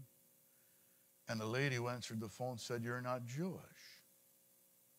I said, "Well, you should tell that to my mother and my father and my grandparents because they were all Jews." "Who said I'm not Jewish?"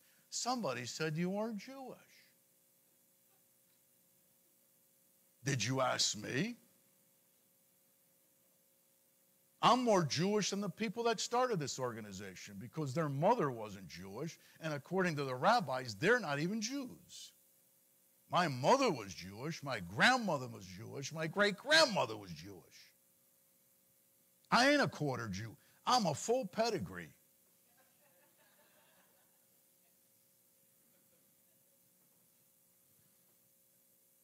And after what God put in my heart, I can no longer belong to an organization that doesn't do things together.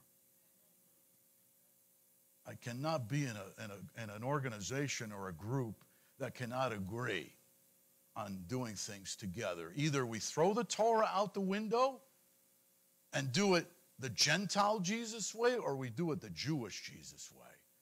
I found out, because I've been on both sides of this fence, by the way, because when I got saved, they told me the same thing, forget the Torah, and I believed them. I did things without the Torah.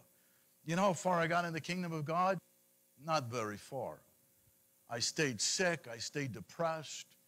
I didn't do things God's way because I didn't want to keep the Torah the way that Orthodox Jews keep the Torah, because I didn't realize that if you keep the Torah the way the master kept the Torah, you're cooking with gas.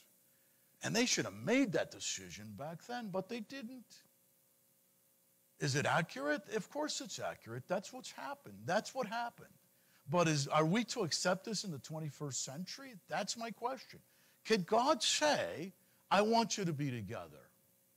And I want either you were going to keep the Torah as Jews and Gentiles together, not the way Judaism keeps the Torah, because most of Judaism today is rejecting Christ. They're Christ rejectors. They don't keep the Torah the way the Messiah kept the Torah. But if you keep the Torah, they immediately say you're a Judaizer, you're religious, you're crazy. They have a right to say that because they haven't kept it in 2,000 years. But we have a right to question it, just like they did. We have a right to question everything. And questioning and asking questions is good. So, for as much as we have heard, verse 24, that certain which went out from us have troubled you with words, subverting your soul, saying you must be circumcised and keep the law, to whom we gave no such commandment. It seemed good to us, being assembled with one accord, to send chosen men unto you with our beloved Barnabas and Paul, men that have hazarded their lives for the name of the Lord, Yeshua. We have sent therefore Judas and Silas, who shall also tell you the same things by mouth. For it seemed good to the Holy Spirit and to us to lay upon you no greater burden than these necessary things. Verse 29, that you abstain from meats offered to idols, from blood, and from things strangled, and from fornication, from which if you keep yourselves, you shall do well. Bye-bye. Fare ye well. Who told the Gentiles not to keep the Torah? The Pope? What's written? Who told the Gentiles not to keep the Torah and be circumcised? According to Acts 15. Oh no, Rabbi Gabe. They told them to go to the synagogue, sneak in through the back door and listen to the Torah. No, they didn't. Acts 21. I've heard that before. That's a lame excuse. Oh, they told the Gentiles that just to get them started. That's a lame excuse. That's not the truth. Acts 21, are we still in the Bible?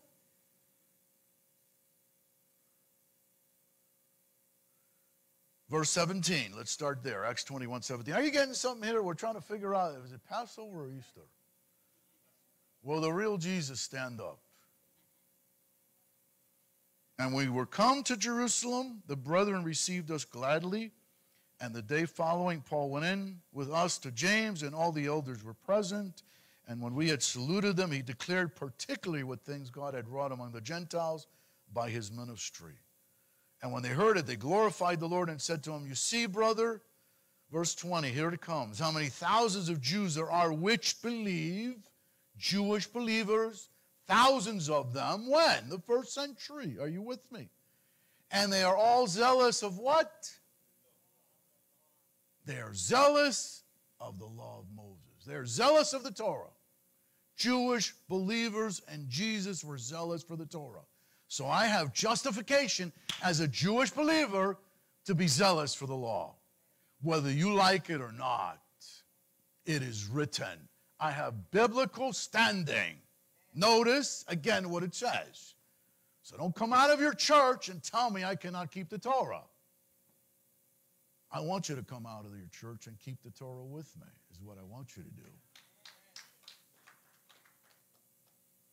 I want you to leave your pagan roots, and I want you to see what you've been robbed of as a non-Jewish believer for the last 2,000 years, because you've been robbed. We were robbed. Most Jewish people were robbed because they told us Jesus wasn't the Messiah. You know how many Jewish people have been robbed? Most of them. For a Jew to accept Jesus today, I mean, you might as well put a rope around your neck. But you got the same problem. For a Gentile to come out of the church and accept the Torah, the Jewish roots of the faith, you might as well put a rope around your neck. We might as well have a rope hanging on the door here. We're all traitors. I'm a traitor to the Jewish people, and you're a traitor to the Gentiles. Because I've accepted Jesus, and you've accepted Moses. You have as much trouble accepting Moses in your life as I have of Jesus. So if you can't handle rejection, Messianic Judaism is not for you. Because you will be rejected. You will be maligned. They will say all manner of evil against you falsely. Because the real Jesus of the Bible worshiped as a Jew. Lived as a Jew, was circumcised on the 8th day, which lines up with the Feast of Tabernacles. Died on Passover, rose from the dead on first fruits, which is in the Torah. First fruits is on Sunday. I mean, it's amazing, all the things he fulfilled. As a matter of fact, in Matthew chapter 5, he said, don't even think that I've come to destroy the Torah, the law, or the prophets. I have come to fulfill. And he said further, whoever teaches to break the least of these commandments and shall teach men so shall be called the least in the kingdom of heaven. I don't want to be the least in the kingdom of heaven. I want to be the greatest in the kingdom of heaven. And to be great in the kingdom of heaven, you have to teach the commandments of God. And you have to keep the commandments of God. And you got to teach other people to keep the commandments of God. And guess what happens when you do that? Revelation 12:17. Hello. So whether you're Jewish and keep the Torah and have the testimony of Jesus, or whether you're a Gentile and keep the Torah and have the testimony of Jesus, guess who's going to make war with you? Those of your own household will become your enemies. Your mother, your father, your uncle, your aunt will become your enemy. Why is Satan making war with these people? Because he knows when you keep the commandments of God and you have the testimony of Yeshua, you're cooking with gas. Your life will be restored. Your life will be glorified. Because the Bible doesn't say religion became flesh and dwelt among us and we beheld his glory. It says the Word became flesh and dwelt among us and we beheld his glory. If you put in yourself some Jewish tradition junk or some Christian tradition junk, you got junk. You're a junkie believer. You're a junkie. But if you put the commandments of God inside you, and the Word of God inside, and you let him write, just like he wrote on the tablets of stone under the first covenant. Did he write with his finger on the tablets? So if he can write on stone his commandments, could he write them on your heart? Oh, blasphemy. God can do stuff. That's how the new covenant works. Jeremiah 31, verses 31 through 34. I'm a new covenant believer. Great. Read these 4 verses. You'll get it. Behold, the days come, saith the Lord, I will make a... Oh, Jews will never have a new covenant. Jeremiah was a Jewish prophet 700 years before the birth of Jesus. Of course God said he was going to make a new covenant. You silly rabbit. I will make a new covenant. With who? With the Gentiles? He didn't say that. He said with the house of Israel. Jesus said, I've only come. As a matter of fact, the Samaritan woman said, you're a Jew. What are you doing talking to me in John 4? And he said, woman, believe me, the hour has come, now is, when the true worshipers shall worship in spirit and truth. How's this new covenant work? I will make a new covenant, not according to the covenant that I made with their fathers in the day that I took them by the hand to bring them out of the land of Egypt, which my covenant they break, although I was a husband to them, saith the Lord. I'll make a new covenant so they can keep breaking. What happens when you break God's commandments? Isn't that sin? Well, brother, I'm under grace. God forgives my sin. Okay, I believe that. God forgives your sin. Now show me in the Bible where it says he will bless your sin. Aha. I'm saved. Oh, I'm glad you're saved. You ain't blessed, though, unless you keep the commandments of God. I like being saved. I like being saved for a while until I said, God, can you bless me? I'm happy with my salvation, but I'd like to see some blessings. Does he bless sin? No. So what do you got to do to get blessed? You got to do what God says. Who shows up when you do what God says? The devil shows up. Why is the devil showing up and making war with me? Because the devil knows when you do what God says, you get blessed. And he only comes to steal, kill, and destroy. Oh, he's stolen quite a bit. I said it earlier. What did he steal? He stole Christ. He stole the Messiah from the Jews. Most Jews say, no, Jesus. And he stole Moses from you Gentiles. Ha, ha, ha. We're in the same boat. We've both been robbed. What shall we do? Calling Dick Tracy. God, what shall we do? We've been robbed. Well, let me bring some Jews that accept Jesus as their Savior, the Messiah. And let me bring some Gentiles over here that have been robbed of the Torah. Let's put them together in the 21st century. Let me see if we can put back everything that they've both been robbed. And see if it works better. Oh, there's going to be a war over this.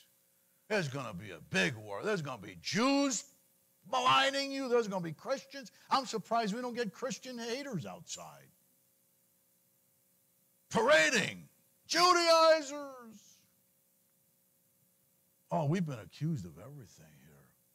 Because the devil is so mad. Because when you put the whole thing together, the way the Lord put the whole thing together, you get blessed. And the devil's at the door trying to stop us because he knows how this works. Oh, Rabbi Gabe, I love the Mishkan. I said, get ready for a war. I'll see you next week. Haven't seen them in months. What happened? My in-laws came over. I got sick. My car died. My battery died. My car got repoed. My wife threw me out. Oh, so when you tried to go to the Mishkan and get back everything that was stolen from us, the devil was still working on you. He didn't want you to show up because this is where everything's put back together. It's not easy. You got to have a thick skin. Well, I met many people. Oh, Rabbi Gabe, I got your back. Well, they promptly stab a knife in my back. If every knife wound I had on my back from my brothers that said, I have your back, if they were sticking out, I'd look like a porcupine. I've been maligned. I've been lied to. I've been cheated. The Lord said, bless them. I bless all you cheaters. I bless all you thieves. I bless all you that told me you're going to pay me back and lied. I bless the users and the abusers, the thieves and the liars that have come in here that pretend to be believers. But if you want the real thing, and you want the devil not to rob you anymore, you got to come out of your synagogue and you got to come out of your church to places like this. And you got to put the whole thing together against their will. Because their will is to divide us. God's will is to put us together in the last days. Now, if you understand that, you'll understand this place. So, are you with me? I see some shocked faces. We'll probably get thrown off Facebook for this. Blasphemy! He's crazy. Oh, yeah, I'm crazy like Yeshua was crazy. So when they heard this, they glorified the Lord, verse 20. Where were we? Acts 21. Do we have an extra couple minutes? Because like Esther wouldn't stop singing tonight. It was annoying. No, she did great. I remember we had a praise and worship leader. He would never stop. He was annoying.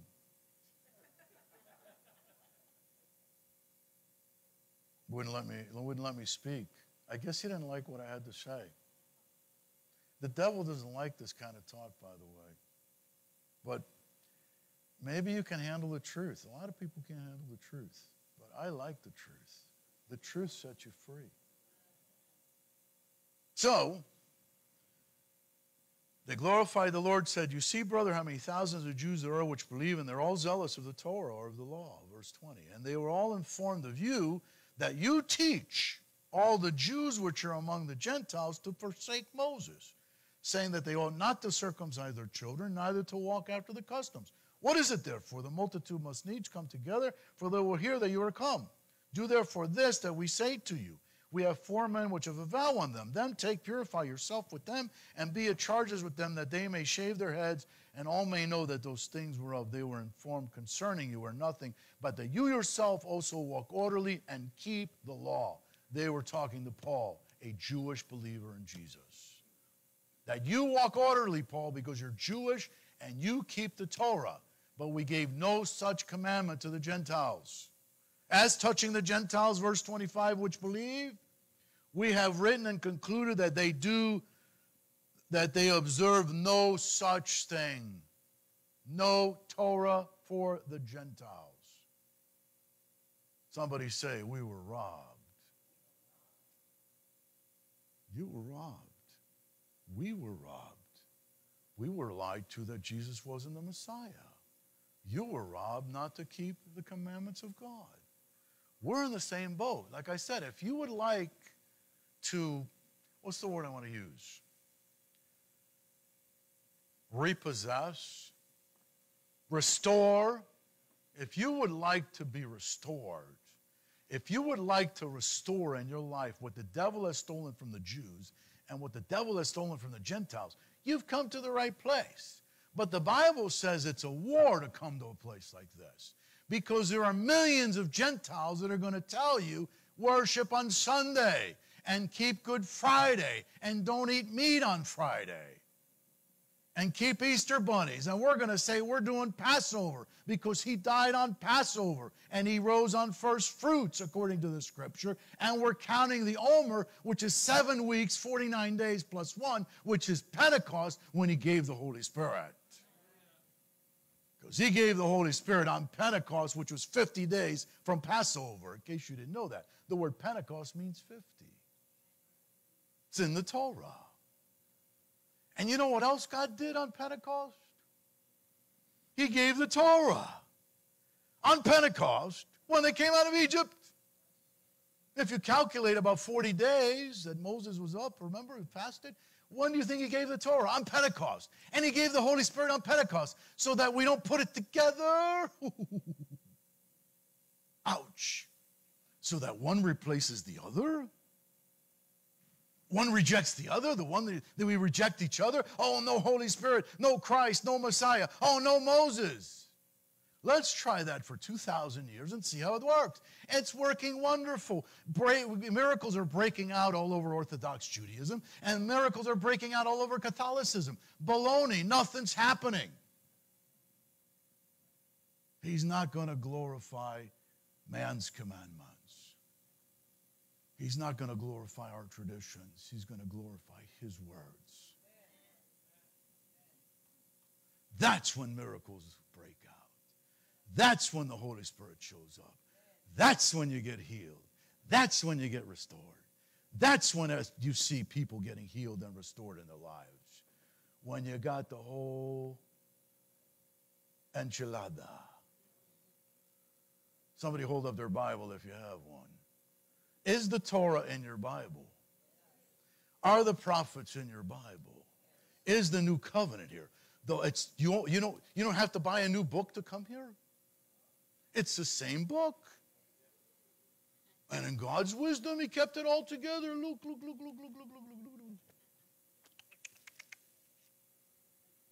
Desire the sincere milk of the word, that you may grow thereby.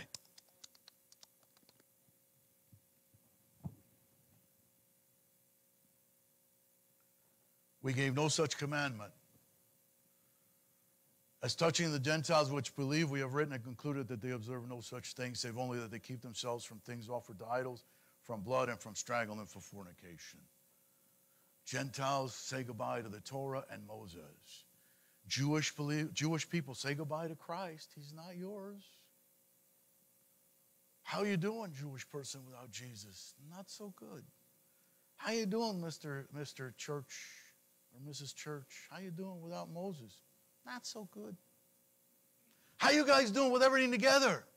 Hallelujah! It works like a champion. You're going to have to fight for it. Revelation 15. We'll close with this.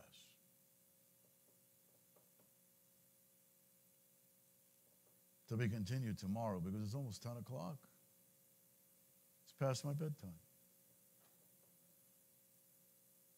And I saw another sign in heaven, great and marvelous, 7 angels having the 7 last plagues.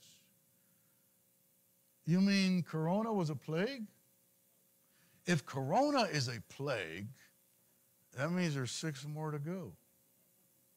If Corona ain't one of the 7 plagues, we got 7 more to go. Not good news. I don't like this. Anybody like Corona? I don't like it. Imagine if there's 7 of these. Somebody say, we need to get it right in the last days. Funky things are going to happen. Scary things are going to happen. How many know scary things are happening? We might as well get it right. I want to get it right. I need full protection from God. Vaccines are nice, but they're what they say, 90%? I don't like that 10% business. Because when you don't have God, you'll end up with the 10%. That you didn't want. I got a vaccine and I got the corona. Well, listen, it's only 90%. How many know God's 100%?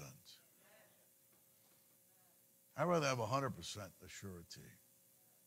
I'd rather get the victory in the last days, because in the last days, you're going to need the victory. This wishy-washy Judaism and this wishy-washy Christianity ain't going to make it in the last days. It worked before because nothing major really happened. Only a couple of world wars. All things still happened and people were still divided. But it's really it's going to get even uglier in the last days. And we're alive. We're in the 21st century. God might as well put everything back together for us so we got something to hang on to. I'd be worried if I didn't have the whole story. Wouldn't you? Seeing what's going on. So they have the 7 last plagues, for in them is filled up the wrath of God. Verse 2. And I saw there were a sea of glass mingled with fire, and them that had gotten the victory. I saw a group of people that had gotten the victory. Somebody say, I want to get the victory. Over who? Over your mother-in-law? Over the beast? How many know that's a huge victory if you can get a victory over the devil? I saw the group that got the victory over the beast, over the image, his image, over his mark, and over the number of his name stand on the sea of glass. They had harps. They were playing instruments. Verse 3. And they sing. What are these people that got the victory? What are they singing? What are they so happy about? There's 7 plagues happening. There's stuff happening around them. They're getting the victory. Who are these people? They sing. What are they singing? What are they singing? Row, row, row your boat gently down the stream. Merrily, merrily, merrily, merrily, life is but a dream. No. Notice what these people are singing. They're singing who? The song of Moses, the servant of God, and they're singing about both sides. They got the whole enchilada. You ain't going to get in your synagogue. You ain't going to get in your church. Because the church singing about the lamb and the other place is singing about Moses. You got to come to a place like this to sing both. To put it both together. Because if you were Jewish, you were robbed of the Messiah. And if you weren't Jewish, you were robbed of the holy roots of your faith. This place is where you get unrobbed. Mishkan David, the unrobbed. Where you get it all back. Where we get it all back, and God puts it together, put us together, and we get the victory. And we're singing. What are we singing? We're singing Moses. We're singing the song of the Lamb. And we're saying, great and marvelous are your works, Lord God Almighty. Just and true are your ways, thou King of the saints. Now we got something to sing about. Because if it's broken and it's missing, you ain't singing. I'm singing because I was broken and now I'm restored. I was missing, but now nothing's missing. I have shalom. Real shalom, not fake shalom. Real shalom, nothing broken, nothing missing. I have Shabbat shalom. I got something to shout about because if it's broken and it's missing, you ain't going to sing. You'll be sitting in the back going, I did that for the first 2 years. My life stinks. That didn't get me anywhere. What got you somewhere? The sincere milk of the word. Like a baby. What did you do? I read the whole book for myself. And you know who I trust? The one who is the book that became flesh and dwelt among us. Because in the beginning was the Word. And the Word was with God, and the Word was God. This is His words. And don't you dare chop this up. Because when you chop it up, it don't work. When you put it together the way He put it together, it works. Let's stand up and honor Him. Hallelujah, hallelujah. It works. Works like a champ. Does it work? Is it working? Honey, is it working? Say it out loud. It's working. I give you a lot of money to say that. It works. Somebody say it works. Now, if you want to see it work, you're going to have a battle on your hands. Because He makes war with those that are attempting to put it together. Don't you put it together? You go to your church, I go to my synagogue. What are you people doing together? What are you? Are you Jewish? Are you not Jewish? Are you a Gentile? What have you become? I've become what He is. My Messiah. My King, my Lord, my Yeshua, my salvation. Abba in heaven, we cannot praise You enough. We can't thank You enough. Thank You, thank You, thank You for restoring what was stolen from the Jewish people, what was stolen from the Gentiles. Thank You, Father in heaven, for restoration, for putting us together, for refusing to be divided, for refusing to be apart. Father God, You are the same God yesterday, today, and forever. And thank You for this new covenant. Thank you for the Holy Spirit. Thank you that you will write your laws. The way you wrote them on tablets of stone, you will write them in our hearts. And you will write them in our inward parts. And you will be our God, and we shall be your people. Thank you, Lord, for making your house a house of prayer for all nations. Thank you for restoration. Thank you for restoring the Messiah to the Jewish people. And thank you, Lord, for restoring the holy roots, the Torah of the faith to the Gentiles. And we pray this in the name above every name, the name Yeshua HaMashiach, the name Jesus, the Christ. In his name we pray, and the people of God said, amen. Give the Lord a big hand. Or if you don't agree, don't give him a big hand. But Shabbat Shalom to you anyway.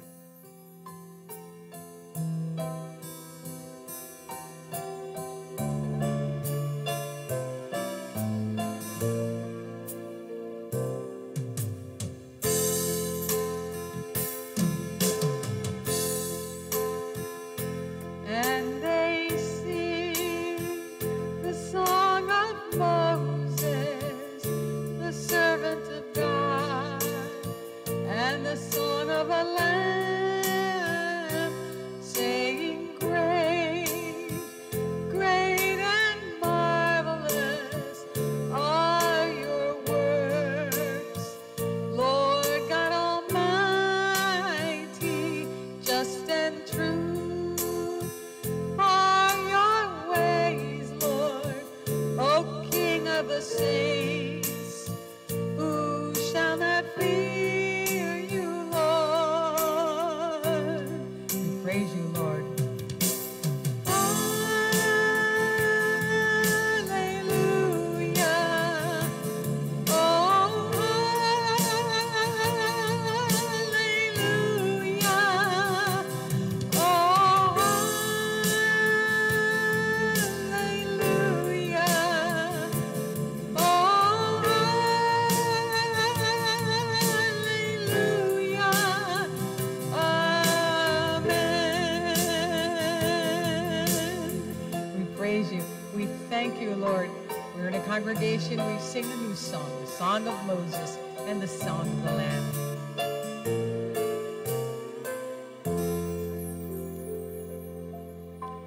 And as we dismiss the service tonight, just want to invite you to stay, break bread with one another, encourage each other to love and good works. As we say the bedtime Shema, we want to make sure, like I always say, that our heart is in the right place and that there's no negativity in there of any kind, no resentment. Doesn't belong there. That's chametz. That's leavening. That's unclean. We don't want that in there. We want to keep our temples clean so that our prayers will not be hindered. So if you'll say it with me, we can come in agreement in something wonderful and really fine before our Heavenly Father. So, Sovereign of the universe, before I sleep, I forgive all who have angered me, upset, or sinned against my honor, body, work, or all that's mine. Whether willful, careless, accidental, purposeful, or through their speech, by word or by deed, in this world or other worlds, let no one be punished for my wrong. May it be your will I not sin again towards you, that I may not do wrong in your sight. May any wrongs I've done be erased in your great mercy, not through any punishment or pain. May the words of my mouth, the meditations of my heart, be acceptable before you, my Redeemer and my Rock. Shema Yisrael Adonai Eloheinu, Adonai Echad, Baruch Shem Kevod Malchuto Leolam Vaed. Blessed be his name, whose glorious kingdom is forever and ever. God bless you all. We're going to be here in the morning. I hope you'll join us. Shabbat Shalom. Laila Tov.